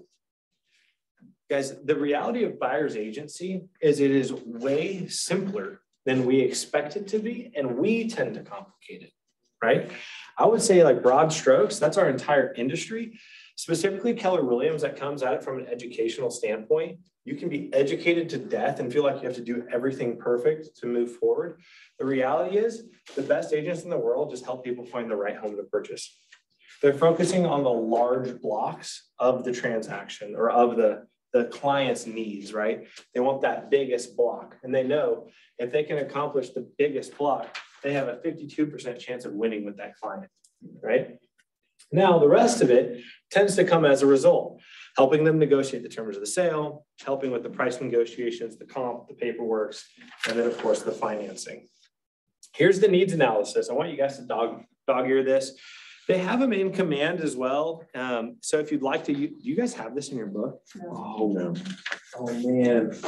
Okay, this is actually a really good one. You guys can take a picture of this. The slideshow, it is available to you guys as well in command if you'd like it. This is some of the questions that we were talking about. Rip this off, throw it into a PDF or a Word document, keep adding to it. There's some really good ones in here. Number one, we have to be extremely careful at the questions we ask. Do not go into, you know, race, religion, sexual orientation, those kinds of things. The protected classes need to remain protected classes. Our questioning of them inside of our consultations can't have anything to do with that. Okay. So the first, like the fastest way to lose a real estate license is to, you know, unprotected, protected class. I don't know however you want to say that. Do something that could be interpreted as discrimination against a protected class. And that can literally be as simple as asking the wrong question. So just keep that in mind in your processes. It's also in our property data period. The one reason that people might utilize the property data period is questions like crime. I've had like the sex offender thing come up a lot. That's something that I can't say anything about as a real estate agent. I have to push them to websites where they can do the research themselves to make the determination as to whether they want to live there or not. They're not necessarily protected classes, but it's something that I can't do, right? It's called redlining. So, or it's called, oh, Josh would know this. Josh likes to make fun of people for doing this when they're not doing it. Oh, I forget. It's not inducement. It's when you're trying to push people, steering. There it is. You're steering people to a certain house or certain neighborhood. You can't do any of that kind of thing. We can ask them questions based on their preferences. We can show those locations. Outside of that, we have to refer to different resources for them. Even if you know the answer, even if they ask you something that's questionable and you know the answer, you still need to push them toward resources. Okay. All right. Okay. Buyer's lives change or buyer's world changes. So when you have your buyer consultation, there's really only two things when you go from the needs analysis, all the questions they answer, there's two things that happen to people. Number one, their life changes. So what would that kind of look like? Maybe they got pregnant. Maybe they didn't get the job. Maybe whatever it is, you pick. Their buyer's lives change or the buyer's world changes. What tends to happen over here in lives changing is their needs change. Their desires for the home changes. World changes tend to take them out of the market. Okay, does that make sense? So whenever we're talking to clients and we're interpreting what's going on in their lives, we're asking the question, is this a life change event that's going to require that they need a different product or a different home? Or is this a world change event? And I need to be sensitive to the fact that their timing might change, right? Or they might never buy, right? We're going to keep those things in mind. Tough conversations equal fiduciary conversations. Earlier, we talked about fiduciary as working for the client. Sometimes our clients don't exactly know the process very well, and it puts us in a hard position around the contract. So to give you one example, earlier we talked about limiting our inspections. For us, it makes sense. We've done it a million times. We read the contract, we interpret the contract, we know the contract. However, our client doesn't. So when I say, all right, Mr. Buyer, Mrs. Buyer, are you willing to limit your inspections to purchase this home? We've already talked about it in the consult, right? But I asked them that question. They say yes. I check the box, we move on, we sign. Then inspection time 2 weeks later from that comes along and we get the inspection back and it's terrible. And they're like, we just want out of the contract. Like, we can't yet, right? And they're immediately going to go, why not? You told me if we got an inspection, we didn't like it, we'd get out of the contract. See, yeah, that's not exactly true, right? That's one of the many examples of going into tough conversations. And I'll be honest with you, I don't enjoy that conversation, which is why I spend an inordinate amount of time in my consultation around inspections. But in this context, we still have to do what's right for them. We can't just recommend someone just break a contract, break a contract, right? Not only will it ruin your reputation as an agent, but it puts them open to litigation, right? So as a fiduciary, my job is to get them what they want and make sure they do it in a way that's legal. Sometimes what they want is out of a contract, and that's okay. It's going to take some communication, some tough conversations. So in that context, my first call is typically to the seller's agent, excuse me. Hi, Mr. or Mrs. Listing Agent. I'm so sorry, my buyer does no longer want the house based on the inspection findings. There are two options. I can send you a mutual release, it'll just be done. I won't send you the inspection, so you don't have to update your disclosures. Or number two, we're going to ask for basically a lot to the point where it'd probably be prohibitive for your seller to do the repairs. Here's the deal though. I did this to Adam Grady years ago. Oh, this is a fun story. Oh man, I'll never forget it. I'll never forget it. So remember earlier when I said the buyer's agency agreement thing, like if you don't sign them, they could go use another agent. That's what happened here. These people were looking at homes with Kasha Driscoll. I didn't know that. They get referred to me by their lender, right? So they went to their lender. The lender's like, oh, I work with Wes. You should work with Wes. So then I go meet them, have a full consult. They never once mentioned Kasha. We signed the exclusive agency agreement. So in my mind, I'm like, sweet, I just signed a pre-approved buyer with a great lender, like 300,000 price point. This was like 4 years ago. So I'm like, that's a lot of money. You know, we're rocking and rolling. Well, we get under contract. This house has easily 150-page inspection report come back. And I'm like, oh no, here we go. And these people were like, we want help. And I'm like, I don't blame you.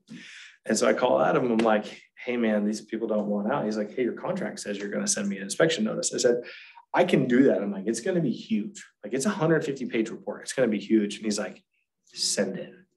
And that's when you know you're dealing with a badass, right? I'm like, oh no, here we go.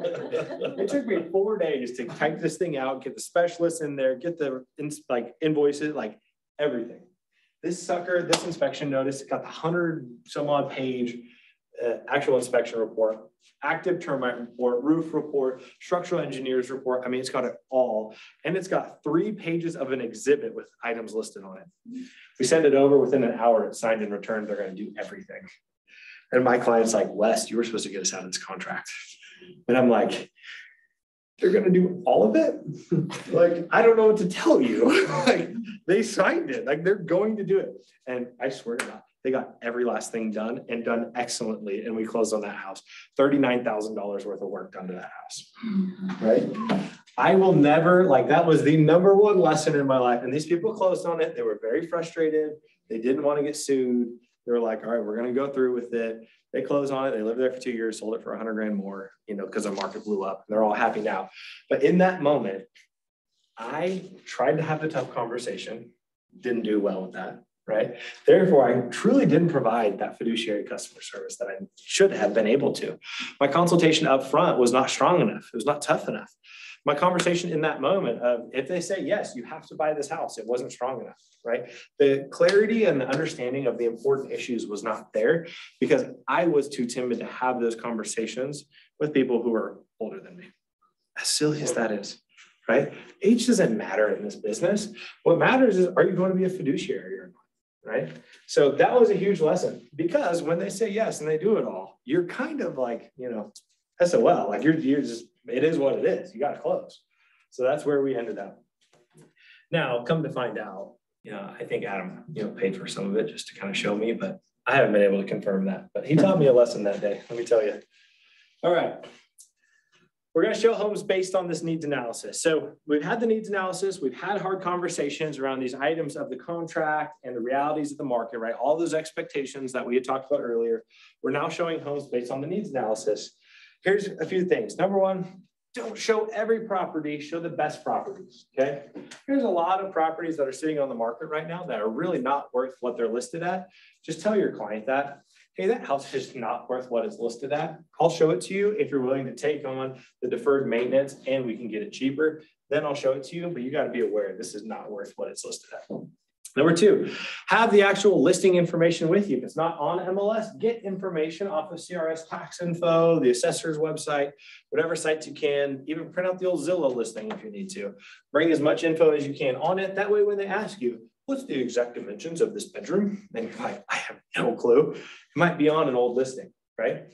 Or if they say, you know, how much square feet is in the basement? You know, you're like, I don't know. You look down, 752. 752, perfect, right? That'll help us look like professionals. #2, mark them on a map and answer locations. I haven't even taught Emily this one yet, but Google Maps has a multi-mapping process. It's free, by the way. You can use Google Maps, you can type in multiple addresses, it'll pinpoint them. You can click your starting address and your ending address, and it'll map route the fastest way through all the properties. It's kind of cool. So then you can set up your showings in that order. So if you have 3 or 4 showings, you can pick your starting location, and then you can map them based on proximity. So you don't spend, you know, a ton of time in the cars. I just sold a package at 9 and we went and did all the walkthroughs. We didn't do this. I literally drove through half a tank of gas showing 9 properties. They were all within a 3-mile radius of each other. Like it was just one side to the other over and over and over. One was on the south side and then we had to bounce back up. Like it was insane. Oh, and by the way, divisions closed for road work. So it's a lot of fun. Be knowledgeable about the property in the neighborhood. Do a little bit of research. You know, this town's small enough to where you'll really get used to like the majority of the areas. You don't have to do a ton of this. Just have some idea about the property. Big ones in our area is for some reason, there are still septic tanks and wells right in the middle of Springfield. I don't know if you guys know this. It's just so stupid. But just make sure that you're at least looking through the big items. You kind of have an idea. Check out the seller disclosure statement if there's one filled out, right? Include recent comps. I usually bring a 1-line CMA to most of my showings. If I know they're going to be hot on our property, I'll bring at least a 1-line CMA where you have a summary information on each of them. That way I can show them 123 Main Street sold for this. I know we're at 135 Main Street and we're a little bit smaller, but it still kind of justifies the price, you know, make them comfortable there. Potential issues and concerns. Our job as real estate agents is to not be the inspector, but when I go into a house there's a leaking roof, I should probably point that out to the buyer. You know, major defects that are obvious, familiarize yourself with some common ones and just do your best to point those out. You're not responsible to point out everything. You're just going to do your best to help them make this decision. We're going to rely on the inspector to be the official determiner of what's going on, right? Now, with this last one, the more you're in this business, the more you'll be able to recognize things, right? If you need to, then come to my office. We'll print you out 1,000 inspection reports and you can walk through them. You'll learn a lot about houses. You'll learn the difference between a sill plate and a rim joist, which that's a big deal, by the way. When you ask for the wrong one to be repaired, it's fun. I've done that. You know, it's like those are two different things. I'm like, oh, cool. You know, didn't know. There's plenty of that. So point out what you can. All right. This is a huge one. Can I give you guys like my #1 pet peeve of all time as a listing agent? When I list a house and it says vacant lockbox, go show on the showing instructions, and then I get a phone call or a text message saying, can I show that today at 3? I'm like, I literally already told you, you can go show it. Like it just drives me insane. It's different when someone says, hey, do you have any offers on this property? I'm going to go show it at 3. Right? So your agent interactions and your means of communication with them and how you communicate is super important. If I have for instance, a guy walked in my office this morning, the house literally went pending 30 minutes before he walked into my office. And he was like, I need you to withdraw that contract. I'm going to write you a better one. And he's like standing at my desk. I'm like, no, it's already under contract. I can't withdraw it, you know? But the way it all happened, I was like, oh, I hope I never have to do a deal with that guy. You know, it's the same idea in our communications with people, cordial, to the point, and be kind of generally understanding. So when someone asks a vacant lockbox to go show and they say, can I show it at 3 o'clock? Why would the answer be no? I've already told you go show. Unless there's a legitimate reason, then you would include that in your question. If the question is, are there offers? If so, do I still have enough time to show at 3 o'clock before your offer expires, right? You can ask better educated questions. It's going to get you a better reciprocation from that agent. It'll establish your credibility with them as well, right? How we communicate one another with agents is everything. It is everything. I might not be in business with the same clients in 15 years, but there's a great chance that in 15 years, I'm still in business with a lot of you guys in this room, right? And you might look at me and be like, oh, that's crazy. But at the same time, I was sitting exactly where you guys were at 7 years ago, looking up at Carrie Prater teaching courses like this going, oh my gosh, and now me and Carrie have done probably 40 deals over the past 5 years, you know? So it's like your agent to agent interactions are everything.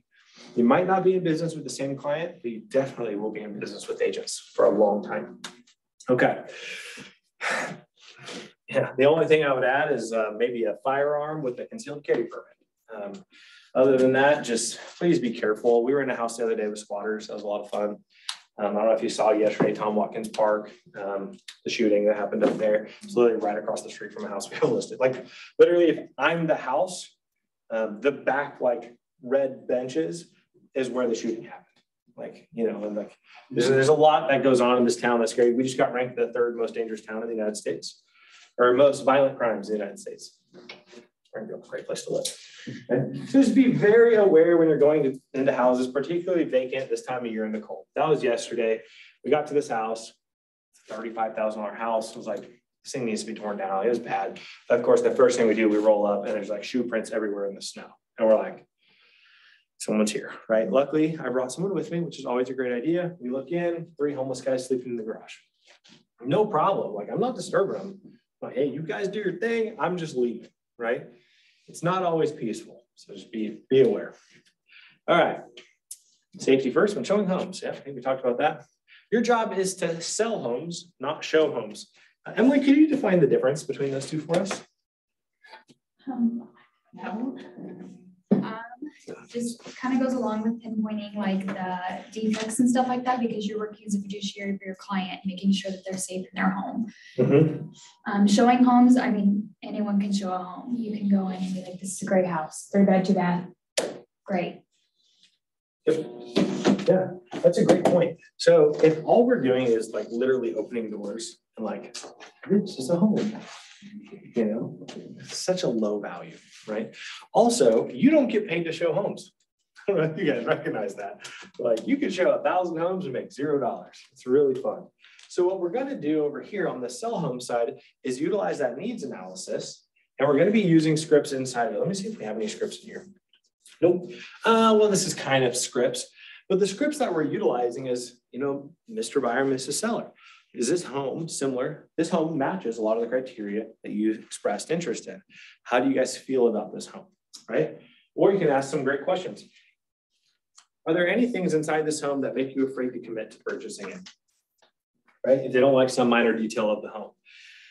If we were able to repair that minor detail of the home, would this be something that you'd be interested in purchasing? Because you can always write that in the contract, right?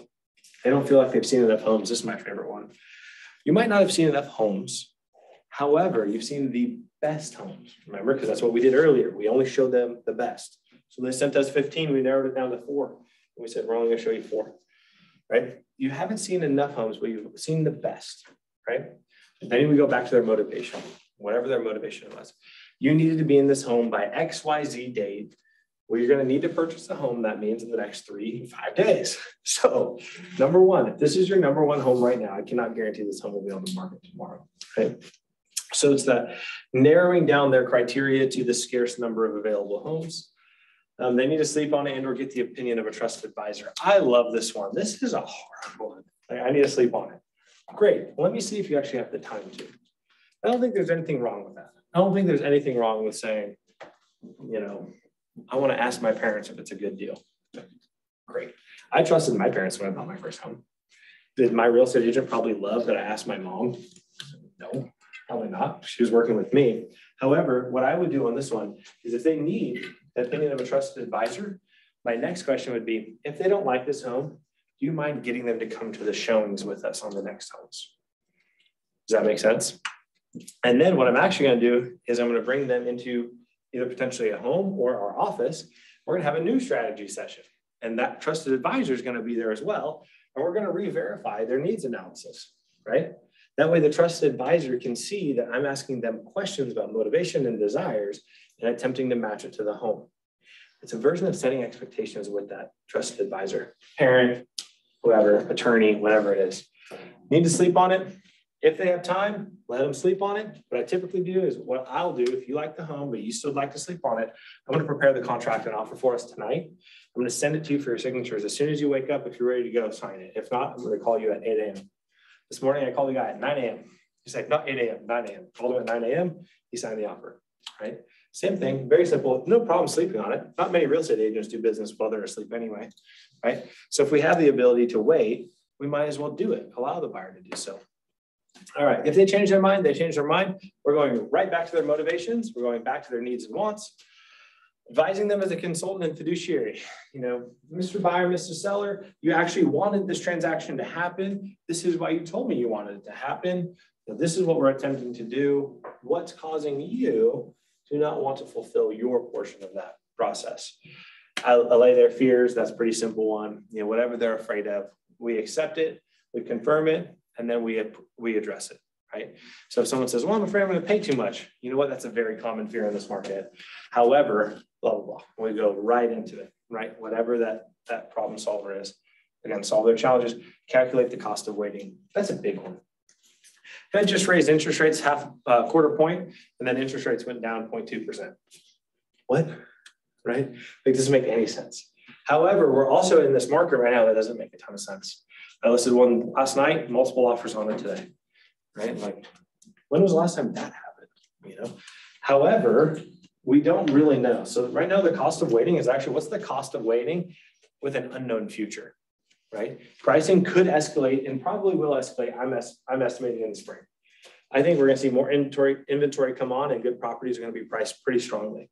I'm pricing pretty aggressively right now and selling. So I'm looking at it, I'm going, Springfield's a unique place. However, we also have the Fed that just raised interest rates. We could have some random event like in 2008 when oil went up, it caused interest rates to rise. It's like, okay, so oil surges to $135 a barrel. And all of a sudden our 2.75 interest rate is now at 3. Not a big deal, but back then there's a 50% increase in the cost. So when you look at it, there's a lot of things that we don't control, and moving into an unknown market, I would be highlighting. I am not going to get through this. We're going to try. What sellers want most from their agent? If you guys have any questions, hold them. I'm not answering them. All right. Help price comparatively, help seller market home to potential buyers, help sell the home within a specific time, help seller find ways to fix up the home, sell it for more. Okay, we're going to address this one right here. Help seller market home to potential buyers. Who here does anything different than I do that you know of? None, and I don't think you would probably do anything different than I do with the home, right? I mean, Facebook posts, we have a wide audience, maybe we have a wider audience, but 99% of the time the MLS sells the house, not me. I very rarely do deals with, my own clients, house to house. Maybe another agent on our team will have a buyer for a house, but very rarely do I do close transactions without another real estate agent involved. And I've never sold a house to an unrepresented buyer in 7 years. So was that like almost 3,000 houses never sold to an unrepresented buyer? So when you look at it, you go, okay, there's plenty of opportunity without some massive marketing database. No need to go spend a bunch of money on someone to like go build your social media huge. List homes, right? Zillow, MLS, Realtor.com. That's the majority of syndication sites out there. Okay, pricing homes, great. The 3 things that sellers need. They need a great price. Right now, we got 2 issues. We have pricing that is not the same as May. Remember, because we have 3 times the amount of inventory. We talked about right here with a stat sheet. So when there's more inventory and less demand, pricing tends to adjust to demand, which means it comes down. So right now, pricing's coming down in certain areas, but there's also stuff like a 3-bedroom, 2-bath, 2-car garage in Cambridge Terrace that I listed for $200,000 and it got multiple offers. Right, so that one demand is actually really high for it. It's really hard to tell market to market. So your pricing right now, if you're looking at listing a house, I'm pricing based on the last 3 months of comparable sales, right? And then I'm looking at actives on the market and I'm going, how do I beat that house? Is my house better than it? Great, I beat it. Is my house not as good? Oof, maybe I need to be under. Is it about the same? I need to be under, right? The only reason I would price above a comp is if the house that I'm comping is actually better. Right? More marketable, cuter, more space, that kind of thing. Also, if you have a seller, I've got one right now in Ozark. I go in, listing appointment, I'm like, 220 maybe. He's like, no way. I'm like, if you paint this thing, I'll list it at 260. And he laughed. And I'm like, I'm telling you, you have comps that are painted all white that have sold for 260. You have comps that look like your current house, not painted, same finishes, not painted at 220. Like, cute matters. Whether we like it or not, cute matters. Time frame. How soon do you need to sell the house? A lot of sellers have an actual time frame for moving forward, whether that's job relocation, downsizing, whatever it is, they have a desired time frame. Our goal is to meet those needs. Our pricing is going to reflect more than anything in the time frame. Days on market right now is death. Days on market is death. Do everything you can to reduce days on market. Okay. If I have listings that are sitting, I am reductions every week, typically like $3,000 to $5,000 a week, or we're going 2 weeks, 6,000 to 10,000, right? If I'm not getting 10 showings in 10 days, I'm dropping 10%. That's my line right now with sellers. If I don't get 10 showings in 10 days, we drop 10%. People don't like that. If it's a $300,000 house, you're going to drop it 30 grand. They hate that.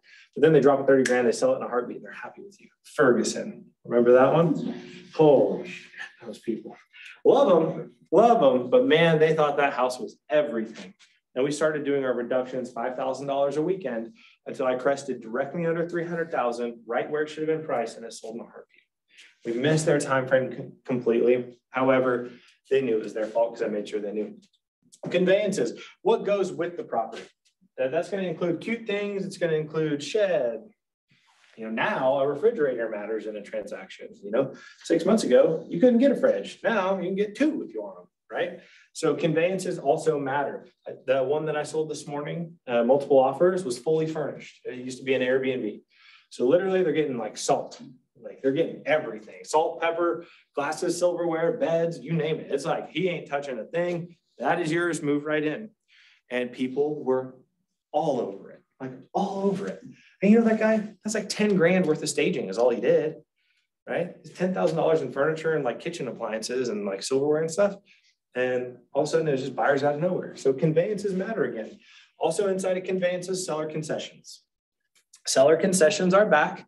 So if you're listing a home, just expect them. If your price range for listing is between 270 and 273, I'm probably picking 272.5 and telling my seller that we need to expect to give seller concessions to a potential buyer, right?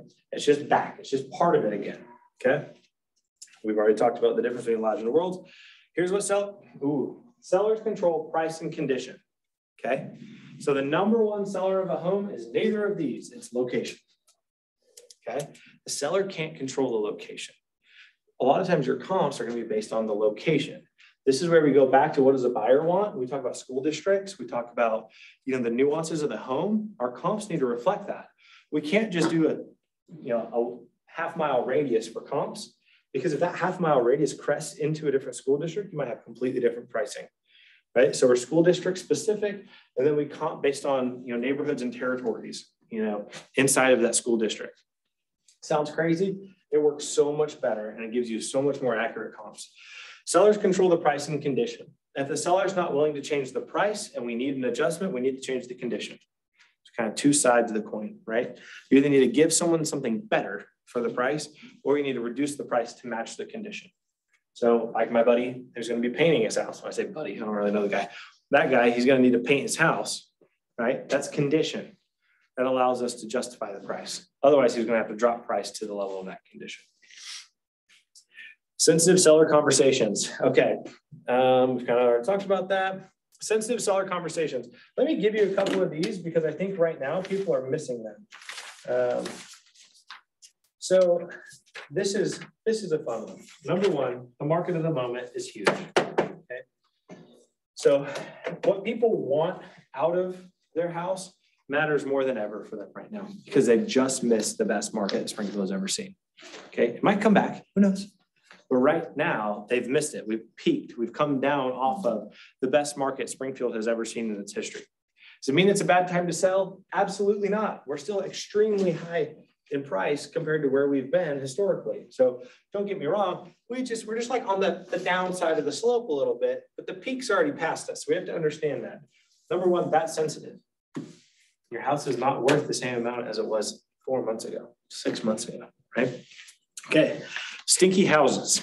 This is a fun one. Have you guys ever met someone, like even a friend or family member, you go to their house and it stinks and you're like, how do I say this? If it's like one of my guy friends, I can just be like, dude, your house stinks. But if I'm trying to win a listing, I can't be like, dude, your house stinks, right? So it's a really sensitive issue. Let me give you a couple scenarios I'll give you a few. Smoking, it's another one. People who smoke in their homes. It really limits buyer pools. Pets can limit our buyer pool too. People have allergies to dogs, dog smells, that kind of thing. Deferred maintenance, personal colors. I sold a house one time where this is the worst story of all time. I'm totally going to go over today. I hope you guys don't kill me. Worst story of all time. House 455 Bailiwick. I'll never forget it. Over in Rogersville. Amazing house. My first transaction with Jen Davis. I did everything wrong in this transaction. These people were selling because their daughter had just died of cancer. She was 13 years old. Just heart-wrenching sad. To this day, I'm still kind of torn up about it. Prior to her dad was an artist, a painter, so abstract art. And they were moving back home to Colorado. They had her here for special treatment for something over at Mercy. I don't really know the details, but the 2 weeks prior to her death, they went through together, father, daughter, and painted each room a different primary color. The daughter got to pick. Okay. So this is what I'm walking into. I have no idea. I have no idea daughter has died. I have no idea daughter had cancer. I had no idea this is how they painted the rooms. First thing out of my mouth, wow, how'd you guys pick the colors? And story. And I'm like, right? So terrible.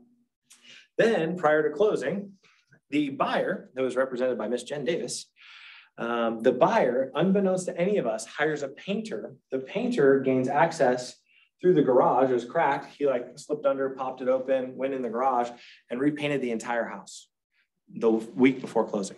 No one knows this, okay? We did not authorize it, nothing. By the way, this happened probably 5 or 6 times in my career, so heads up.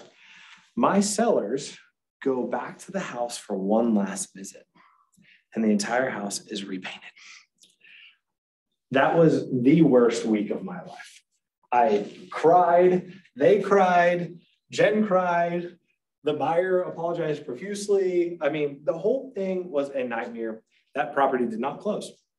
The seller refused to sell to them. And at that point, I'm now out of contract. The buyer is stunned because they're like, well, we still want the house, you know, they've already got moving trucks and everything. And I'm left with this conversation around how do we patch this? You know, like you still have to move. Like you don't have to, you know, you don't have to close anymore, but you need to, right? So it's fun. So sensitive topics, sensitive conversations. They are always worth having upfront, okay? We never want to have them, ever. And yet, if you don't, you will find yourself in a 455 bailiwick situation every time, right?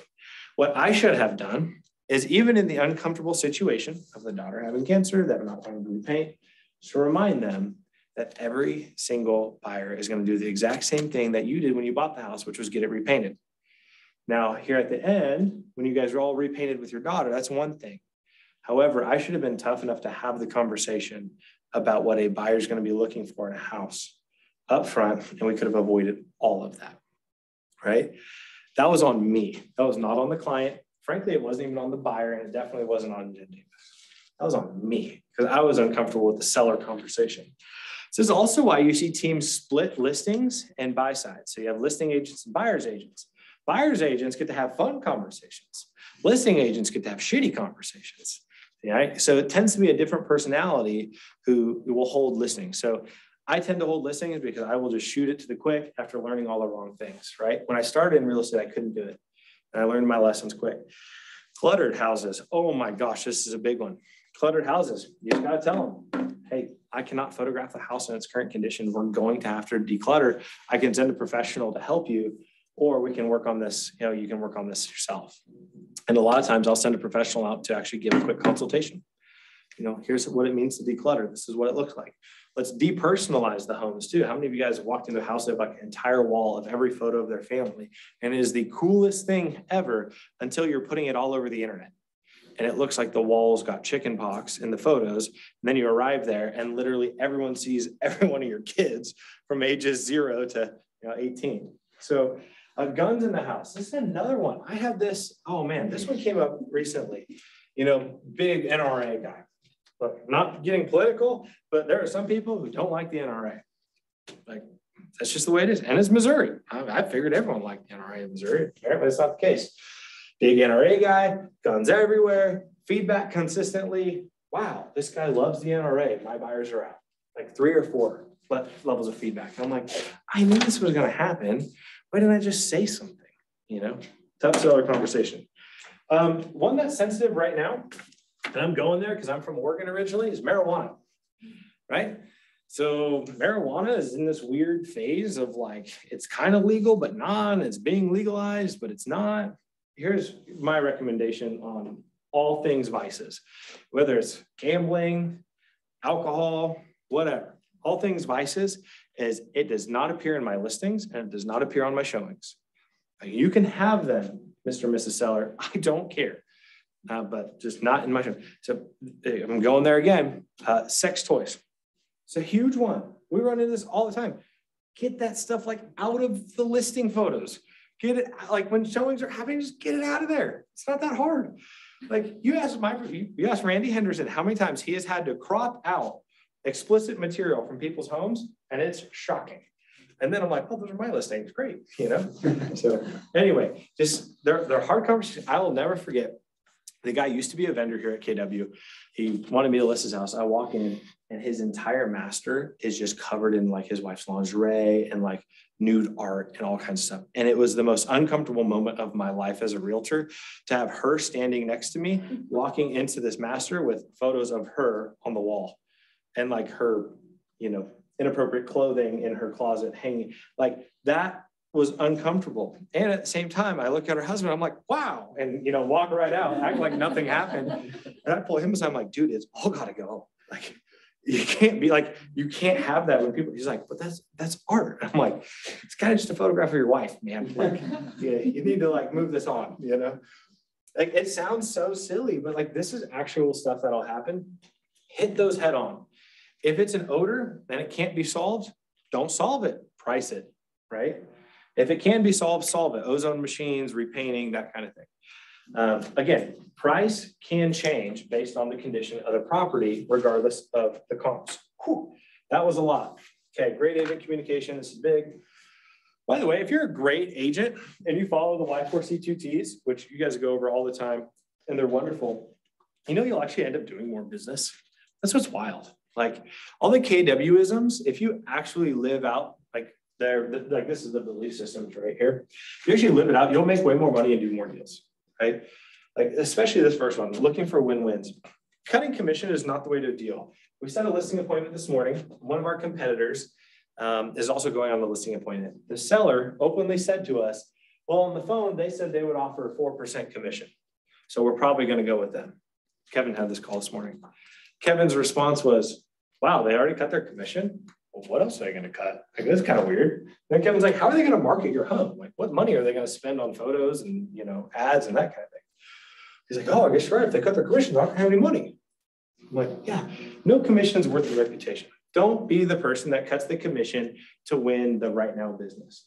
Now, if you're in a sticky situation, commission comes up and you're trying to close the deal, that's a whole different story. But don't walk into listing appointments going, I'm going to cut 2% just to take your listing. Like, come on, be better than that. I think we're going to win this one at a full commission, right? We do it all the time. We win listing after listing at full commissions. I don't know the last time we took a commission sub 6%. I know this year, not a single one. And I don't think last year we did any. Well, there's a few last year, but they were ill-advised, very ill-advised, right? But we never cut upfront, period. It just doesn't happen. You'll also see on the MLS, there's a lot of 2.5 buy sides, right? I would advise you, don't be that guy, right? Don't be the 2.5 listing agent. If you're the 2.5 listing agent, immediately everyone hates you. It's like asking what time you're allowed to go show a vacant house. It's like, it's vacant, just go, right? Like, don't be the 2.5 person. It drives me nuts. Your reputation's not worth it. Also, your clients don't care. They think they care. They don't care. It's never about the money. It's always about something else. No one calls a real estate agent and goes, I think I can magically make money, so I'm going to uproot my entire family and move across town. Like, no one does that. They always have some other motivation for moving. It's never about the exact red cent. Now, do they want to make as much as they can? They want to save as much as they can? Yes, but it's never, let me cut my way to value. It doesn't work that way. Okay, whew. Soapbox gone. Working set marketing plan. It's in the MREA, by the way. So MREA is a fantastic resource. There's all kinds of really good stuff in there. This is a good one. The message you put out to attract prospective buyers and sellers is everything. Why would they want to contact you in this market? What would you get? What would they get if they did? These two questions are at the heart of all effective messaging. What I would say is in your listing consultations, you have to at least hit these two things, right? Why do they want to work with you? Number one, and what are they going to get if they do? Okay. When I was an individual agent, I would say, I cannot express enough how important it is that you work with an individual agent. You'll have direct access to me. Not only will you have my personal cell phone number, but I will be the one working your paperwork and your process from start to finish, right? Now that I'm a team, I say, why would you want to work with an individual agent, right? When you work with me, you get me focused entirely on the most important aspects of your transaction, and someone else can handle the paperwork where that's their specialty, right? What your value proposition and messaging is just going to be catered to what you actually provide, right? So we're not intent, like I say that jokingly. I wasn't actually out there bad mouthing teams. I don't now actually bad mouth individual agents. I think the biggest opportunity in the market is either number one, a lean, mean team, or number two, an individual agent, right? Low cost low cost business. It's everything right now. But what would they get if they did? Why choose you over me? You're like, I don't know. And I'm kind of like, I don't know either. I just want you to, right? So I have to put together my own value proposition as to why they would choose me. Okay, Shanna, we are not even close. I am so sorry. I think they love it. I feel it when I walked in. Yeah, the silence and never asking questions really gives it away. This group, man. Woo! All right, really a lot of people in here. All right, your MLS listing reflects your brand. Oh, dear Lord, thank God for this one. Okay, When you list a home, however that listing appears across all marketing platforms, including the MLS, is actually you, right? It's kind of a mirror image of your standard. So for instance, on my team, if someone's going to put up a listing, number one, there has to be professional photos. If there's not professional photos, it better be like a burn down. Like it's got to be like a bad house. We don't want professional photos. Like we don't really want them to see. But if you're going to list with me, you have to have professional photos. There has to be a professional marketing package put together. If there's not, we won't list it. In fact, in our agency agreements, in the special agreement section or the other provisions, we actually write listing to be held off of the MLS until professional marketing package is complete, right? Because we all know if we sign a listing, we have to put it on like 4 days or whatever. So we put that directly in there and the seller signs it, right? So they know I'm holding it off until that thing's done. The documents have to be in there. We know seller disclosures, lead-based paint. If you have the CC&Rs, they need to be uploaded. And then on the listing details, our assistants or our listing managers will put those together. Then they send them to the agent and the agent has to confirm them. If there's issues in those listing details, they have to be fixed. My standard is really not that high. My standard is accuracy, right? Like if you meet me and we become friends, you'll find like I will just shoot you straight 100% of the time. I will laugh, I will joke, I will have fun, but it's 100% straight every single time. I don't believe in a whole lot of like coloring things up outside of just being an idiot, right? In our listings though, I need people to trust that when I list their house, number one, it's going to be beautiful. Number two, it's going to be accurate. If I mess those things up, like my least favorite text, you guys, is when a seller sends in a message and says, hey, my listing information's wrong. Like, oh no, what did I miss? Is it truly hardwood floors or is it LVP? You know, did I miss the fact that there's a water softener? You know, oh, the propane tank says it's leased, I actually own it. Like those are big things to a seller, right? So my brand is accuracy and professionalism, okay? So if a seller is working with me, they know they're getting a professional. The quickest way to not be a professional is to act unprofessional, which as we've already discussed is gonna look like not having the right documents, not utilizing great pictures or floor plans, and of course, not scheduling the listing. On your listings right now, this is the open house market. All of the leads are coming through open houses right now. I don't know if you guys have noticed this. Agents are bringing their people through open houses. Buyers are actually going to open houses again. I mean, you held a few here recently and have really good turnout on some of those. So what we got to do, number one, is we're going to list on Thursdays or Fridays. Why Thursdays or Fridays? It takes 24 to 48 hours for a listing to populate all of the syndication sites. As soon as we list it, we already have an open house scheduled. In the in-between time from the day it goes live until your open house, you are door knocking, circle calling, you are placing signs, and if you want to, you are sending letters to the neighborhood announcing your open house. You're also sending a mass email or mass text to your entire database telling them there's an open house, and you're putting out Facebook marketing. Why? Get people through it. Oh, but that's part of it. That'll help to get more leads out of the house, right? Marketing a listing is actually marketing the open house. That's this market right now. So what we keep missing is like, hey, a new listing, yay, share it. It's actually, no, we're marketing the open house, okay? So when you market the open house, that tells other sellers that you're gonna work hard for them, right? So you're actually gonna draw leads off of that marketing way better than just your Zillow listing or a new listing post. Your marketing for the open house will pull in new leads and then potentially they'll come to the open house. Typically, if it's a good house, we're selling it before it ever hits the open house, right? It's still that market, but we'll pull in new clients through the marketing efforts of that open house. Does that make sense? Okay. Again, that is the market of the moment right now is the open house. Okay, we're going here. Yep, okay, don't do that. Proper signage, put a sign out there. Put your name and writer on it. Pretty easy one. Holy crap, we're getting so close. How much time do I have, Shanna? -1 minute? Cool. Yeah, -1. You just keep going. Oh, look, it's only one slide. Look at that. Success with co-agents. And then ahas. Perfect. Okay. So I'm going to take us a couple seconds here. I've talked about this one before. Number one, how many of you guys have worked a job other than real estate? Okay. How many of you at those other jobs have had a coworker that you really did not like? Okay. Real estate's no different, just in case you're wondering. Like, there's plenty of us out there. And we tend to come from a really diverse background in this group. With that being said, the better co-agent you are, the more likely that you're going to do more business. So this is kind of a wild concept. When I take a new listing, and I know I've worked with people or agents that tend to sell a certain type of home. For instance, when I take a wild horse listing, I'm immediately calling Andy Trussell. I'm saying, Andy, who's the greatest guy of all time, by the way, Andy Trussell. Andy, I'm taking a wild horse listing, took it right out of your back pocket, you sucker. Here's what I need you to do. I need you to find me a buyer, right? And I'm sending Andy all the details. The last two I've listed in wild horse, we sold off market, right? So Andy satisfies his own buyer pool through being a great cooperative agent, right? And then in my context, I get to satisfy my seller by reaching into his buyer pool because we co-op really well together. Kerry Wersch, Adam Grady is another one. I think we've probably sold 4 in the last 5 days with them. And either our listings or their listings, we're just trading clients back and forth, basically. You know, being a great cooperative agent makes people want to come back to you.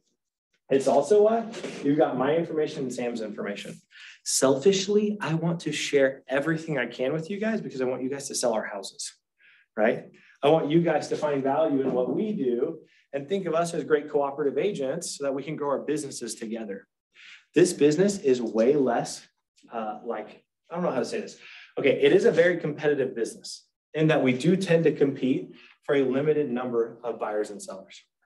Yet at the same time, that number is so big that we can both have massive businesses in the same market and live massively abundant lives.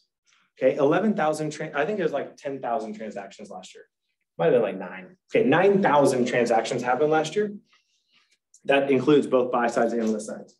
So technically like 4,500 homes in the Springfield market. So if 9,000 sides happened, there's no way my business could satisfy 9,000, right? There's no way anyone's business in here, even us collectively, could not service 9,000 buyers and sellers in a single year. So because of that, when you meet great cooperative agents, you'll find that the majority of the market is sold by really a small group. Roughly about 300 agents sell the majority of our market, right? How do they get there? They're great cooperative agents. They work really well at putting deals together. Now, some don't, but I don't think they're long for the world, right? The ones with tenure, Janet Parsons comes to mind. Oh my gosh. By the way, do you know Adam Grady worked for Janet Parsons once upon a time? Janet Parsons has been in this market longer than, well, a lot of people. Maybe not Fawn Lee. I think Fawn Lee's got her beat. Fawn Lee Harley. Anyway, Janet Parsons is the most wonderful cooperative agent you could ever have. I literally go to the MLS and look up Janet's listings to try to get my buyers to buy her listings. That's how great she is. She's been in this market forever. She knows everyone and she sells everything, right? She will have a lasting legacy in this market that goes beyond, well, what we could ever imagine. All we have to do is mimic that. Be wonderful to work with. Realize that 90% of this isn't personal, right? Now, we all raised our hands when we said we had coworkers we didn't like. There will be co-op agents you don't like, and that's okay, right? I've got a list that I'm like, if you write me an offer, I'm recommending it to no from my client. Like, it's that bad sometimes, okay? Does that mean it's wrong or right? Not necessarily, but being a great cooperative agent actually increases the odds of your offers and your listing selling, which is pretty amazing, actually, if you think about it. Just be a good person. Goes back to the Y4C2Ts. Okay, and daily success system. So I think I'm gonna have to write a wrap up. Whew. You're laughing at me. Why are you laughing at me? This is the wrap up part. And this is where they do their independence. So you were right on time. My lungs hurt, friends. All right, before I'm done, we just covered a shit ton of material. Is there any questions or anything you guys have? If you do, feel free to text or email me for any sort of like system document, transaction checklist, that kind of thing. I know Shannon's got some. You know, actually, did we send ours to you guys too, right? You stole the Vera stuff? I didn't steal the Vera stuff. Well, you know. It's rip off and duplicate. It's not Yeah, that. that's what I'm saying. But if you want our newer Lit and Keat stuff, you can send that over here too. But yeah, please. Any questions or anything yet? Nothing. All right, friends. Thank you for having me. Can you guys we so appreciate you taking time out of your day to really share your knowledge with everybody here. It was good stuff, right, guys? Yeah, it was. A lot of shit. Yeah, a lot Stuff. of stuff and things. very helpful. Answer to so many questions. He's got a lot of ahas. So Cool. awesome. I'm gonna go ahead and shut this down. All right, I mean, if you guys need me, I'm always around somewhere. Thank you. Thanks, guys. Thank you. Well, what'd you think? It was so good, right? Very good. Yeah, very, very cool. All right, let me end this. I've